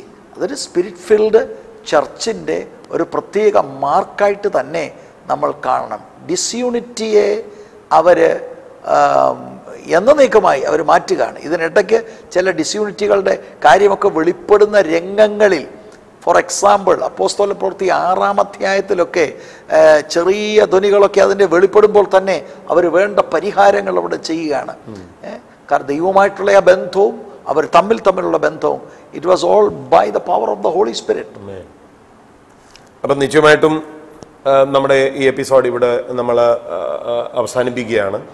അപ്പം നമ്മൾ ഇന്ന് അല്പം വേഗതയിലാണെന്ന് തോന്നുന്നു നമ്മുടെ ടോക്ക് പോയത്. പല കാര്യങ്ങളും ചുരുക്കം വാക്കുകൾ കൊണ്ട് വേഗം നമ്മൾ പറഞ്ഞ് അവസാനിപ്പിക്കുകയായിരുന്നു. വിശേഷിച്ച് അപ്പം നുറുക്കൽ, പ്രാർത്ഥന, യൂണിറ്റി, ഇതെല്ലാം നമ്മൾ വേഗം പറയുകയായിരുന്നു. പങ്കിടിയിൽ നമ്മൾ ഫെലോഷിപ്പിനോടുള്ള ബന്ധത്തിൽ പറഞ്ഞതുകൊണ്ട് ഇനിയും അത് പറയുന്നില്ല. അപ്പം ഇവിടുത്തെ ഏറ്റവും പ്രധാനപ്പെട്ട കാര്യം, ഇതെല്ലാം ചെന്ന് നിൽക്കുന്നത് കൂട്ടായ്മയുടെ അകത്താണ്, ഫെലോഷിപ്പിനകത്താണ്. ദൈവവുമായിട്ടും മനുഷ്യനുമായിട്ടുമുള്ള ആ ഫെലോഷിപ്പ്, നിശ്ചയമായും ആ ഫെലോഷിപ്പാണ് ഒരു വ്യക്തിയെ ആത്മീകനാക്കുന്നതും, ഒരു വ്യക്തിയെ ജയാളിയാക്കുന്നതും, ഒരു വ്യക്തിയെ പ്രയോജനപ്പെടുത്തുന്നതും, ഒരു വ്യക്തിയെ ഉപയോഗിക്കുന്നതും എല്ലാം ആ ഒരു യൂണിറ്റിയാണ്. നിശ്ചയമായും വ്യക്തിപരമായുള്ള ദൈവവുമായിട്ടുള്ള ആ ബന്ധവും അപ്പോൾ തന്നെ മറ്റുള്ളവരുമായിട്ടുള്ള ബന്ധവും ഒരുപോലെ കൊണ്ടുപോകുവാൻ കർത്താവ് കരുണ ചെയ്യുമാറാകട്ടെ എന്ന് ഹൃദയപൂർവ്വം ഞങ്ങൾ പ്രാർത്ഥിക്കുന്നു. ഒരു നിമിഷം നമ്മുടെ കണ്ണുകളെ അടച്ച് നമുക്ക് പ്രാർത്ഥിക്കാം. Thank you Jesus. ഒരുമിച്ച് നമുക്ക് പ്രാർത്ഥിക്കാം. ഹല്ലേലൂയ. ഞങ്ങളുടെ പ്രിയ പിതാവേ, ഞങ്ങൾ അങ്ങയുടെ മുഖത്തേക്ക് നോക്കുന്നു. അനുഗ്രഹീതമായ നല്ല സമയത്തിന് നന്ദി പറയുന്നു. ഇതുവരെ കർത്താവ് ഞങ്ങളെ സഹായിച്ചല്ലോ. കർത്താവിൻ്റെ സാന്നിധ്യം ഞങ്ങളോട് കൂടെ ഇരുന്നല്ലോ. ദൈവദിനത്തെ ചർച്ച ചെയ്യുവാൻ, കർത്താവെ മനസ്സിലാകത്തക്ക വിധത്തിൽ അതിനെ വിലയിരുത്തുവാൻ, ചിന്തിക്കുവാൻ പരിശുദ്ധാത്മാവ് നൽകിയ അനുഗ്രഹീതമായ അവസരങ്ങൾക്കായി സ്തോത്രം. ഈ ജനത്തെ അവിടുത്തെ നാമം ചൊല്ലി അനുഗ്രഹിച്ച് പ്രാർത്ഥിക്കുന്നു. വളരെ കർത്താവെ ഭവ്യതയോടെ, ഭക്തിയോടെ, കൃപയോടെ കർത്താവുമായിട്ട് അടുത്ത് നിൽക്കാൻ, പ്രതിസന്ധികൾ പോലും തളരാതെ നിൽക്കുവാനുള്ള അഭിഷേകവും കൃപയും അങ്ങ് നൽകിയിട്ട് ബ്ലസ് ചെയ്യുന്നു യേശുവിൻ നാമത്തിൽ തന്നെ. ആമേൻ. അടുത്ത എപ്പിസോഡിൽ വളരെ പ്രധാനപ്പെട്ട വിഷയവുമായി നമുക്ക് വേഗം കാണാം. കർത്താവ് നമ്മളെ അനുഗ്രഹിക്കുമാറാകട്ടെ.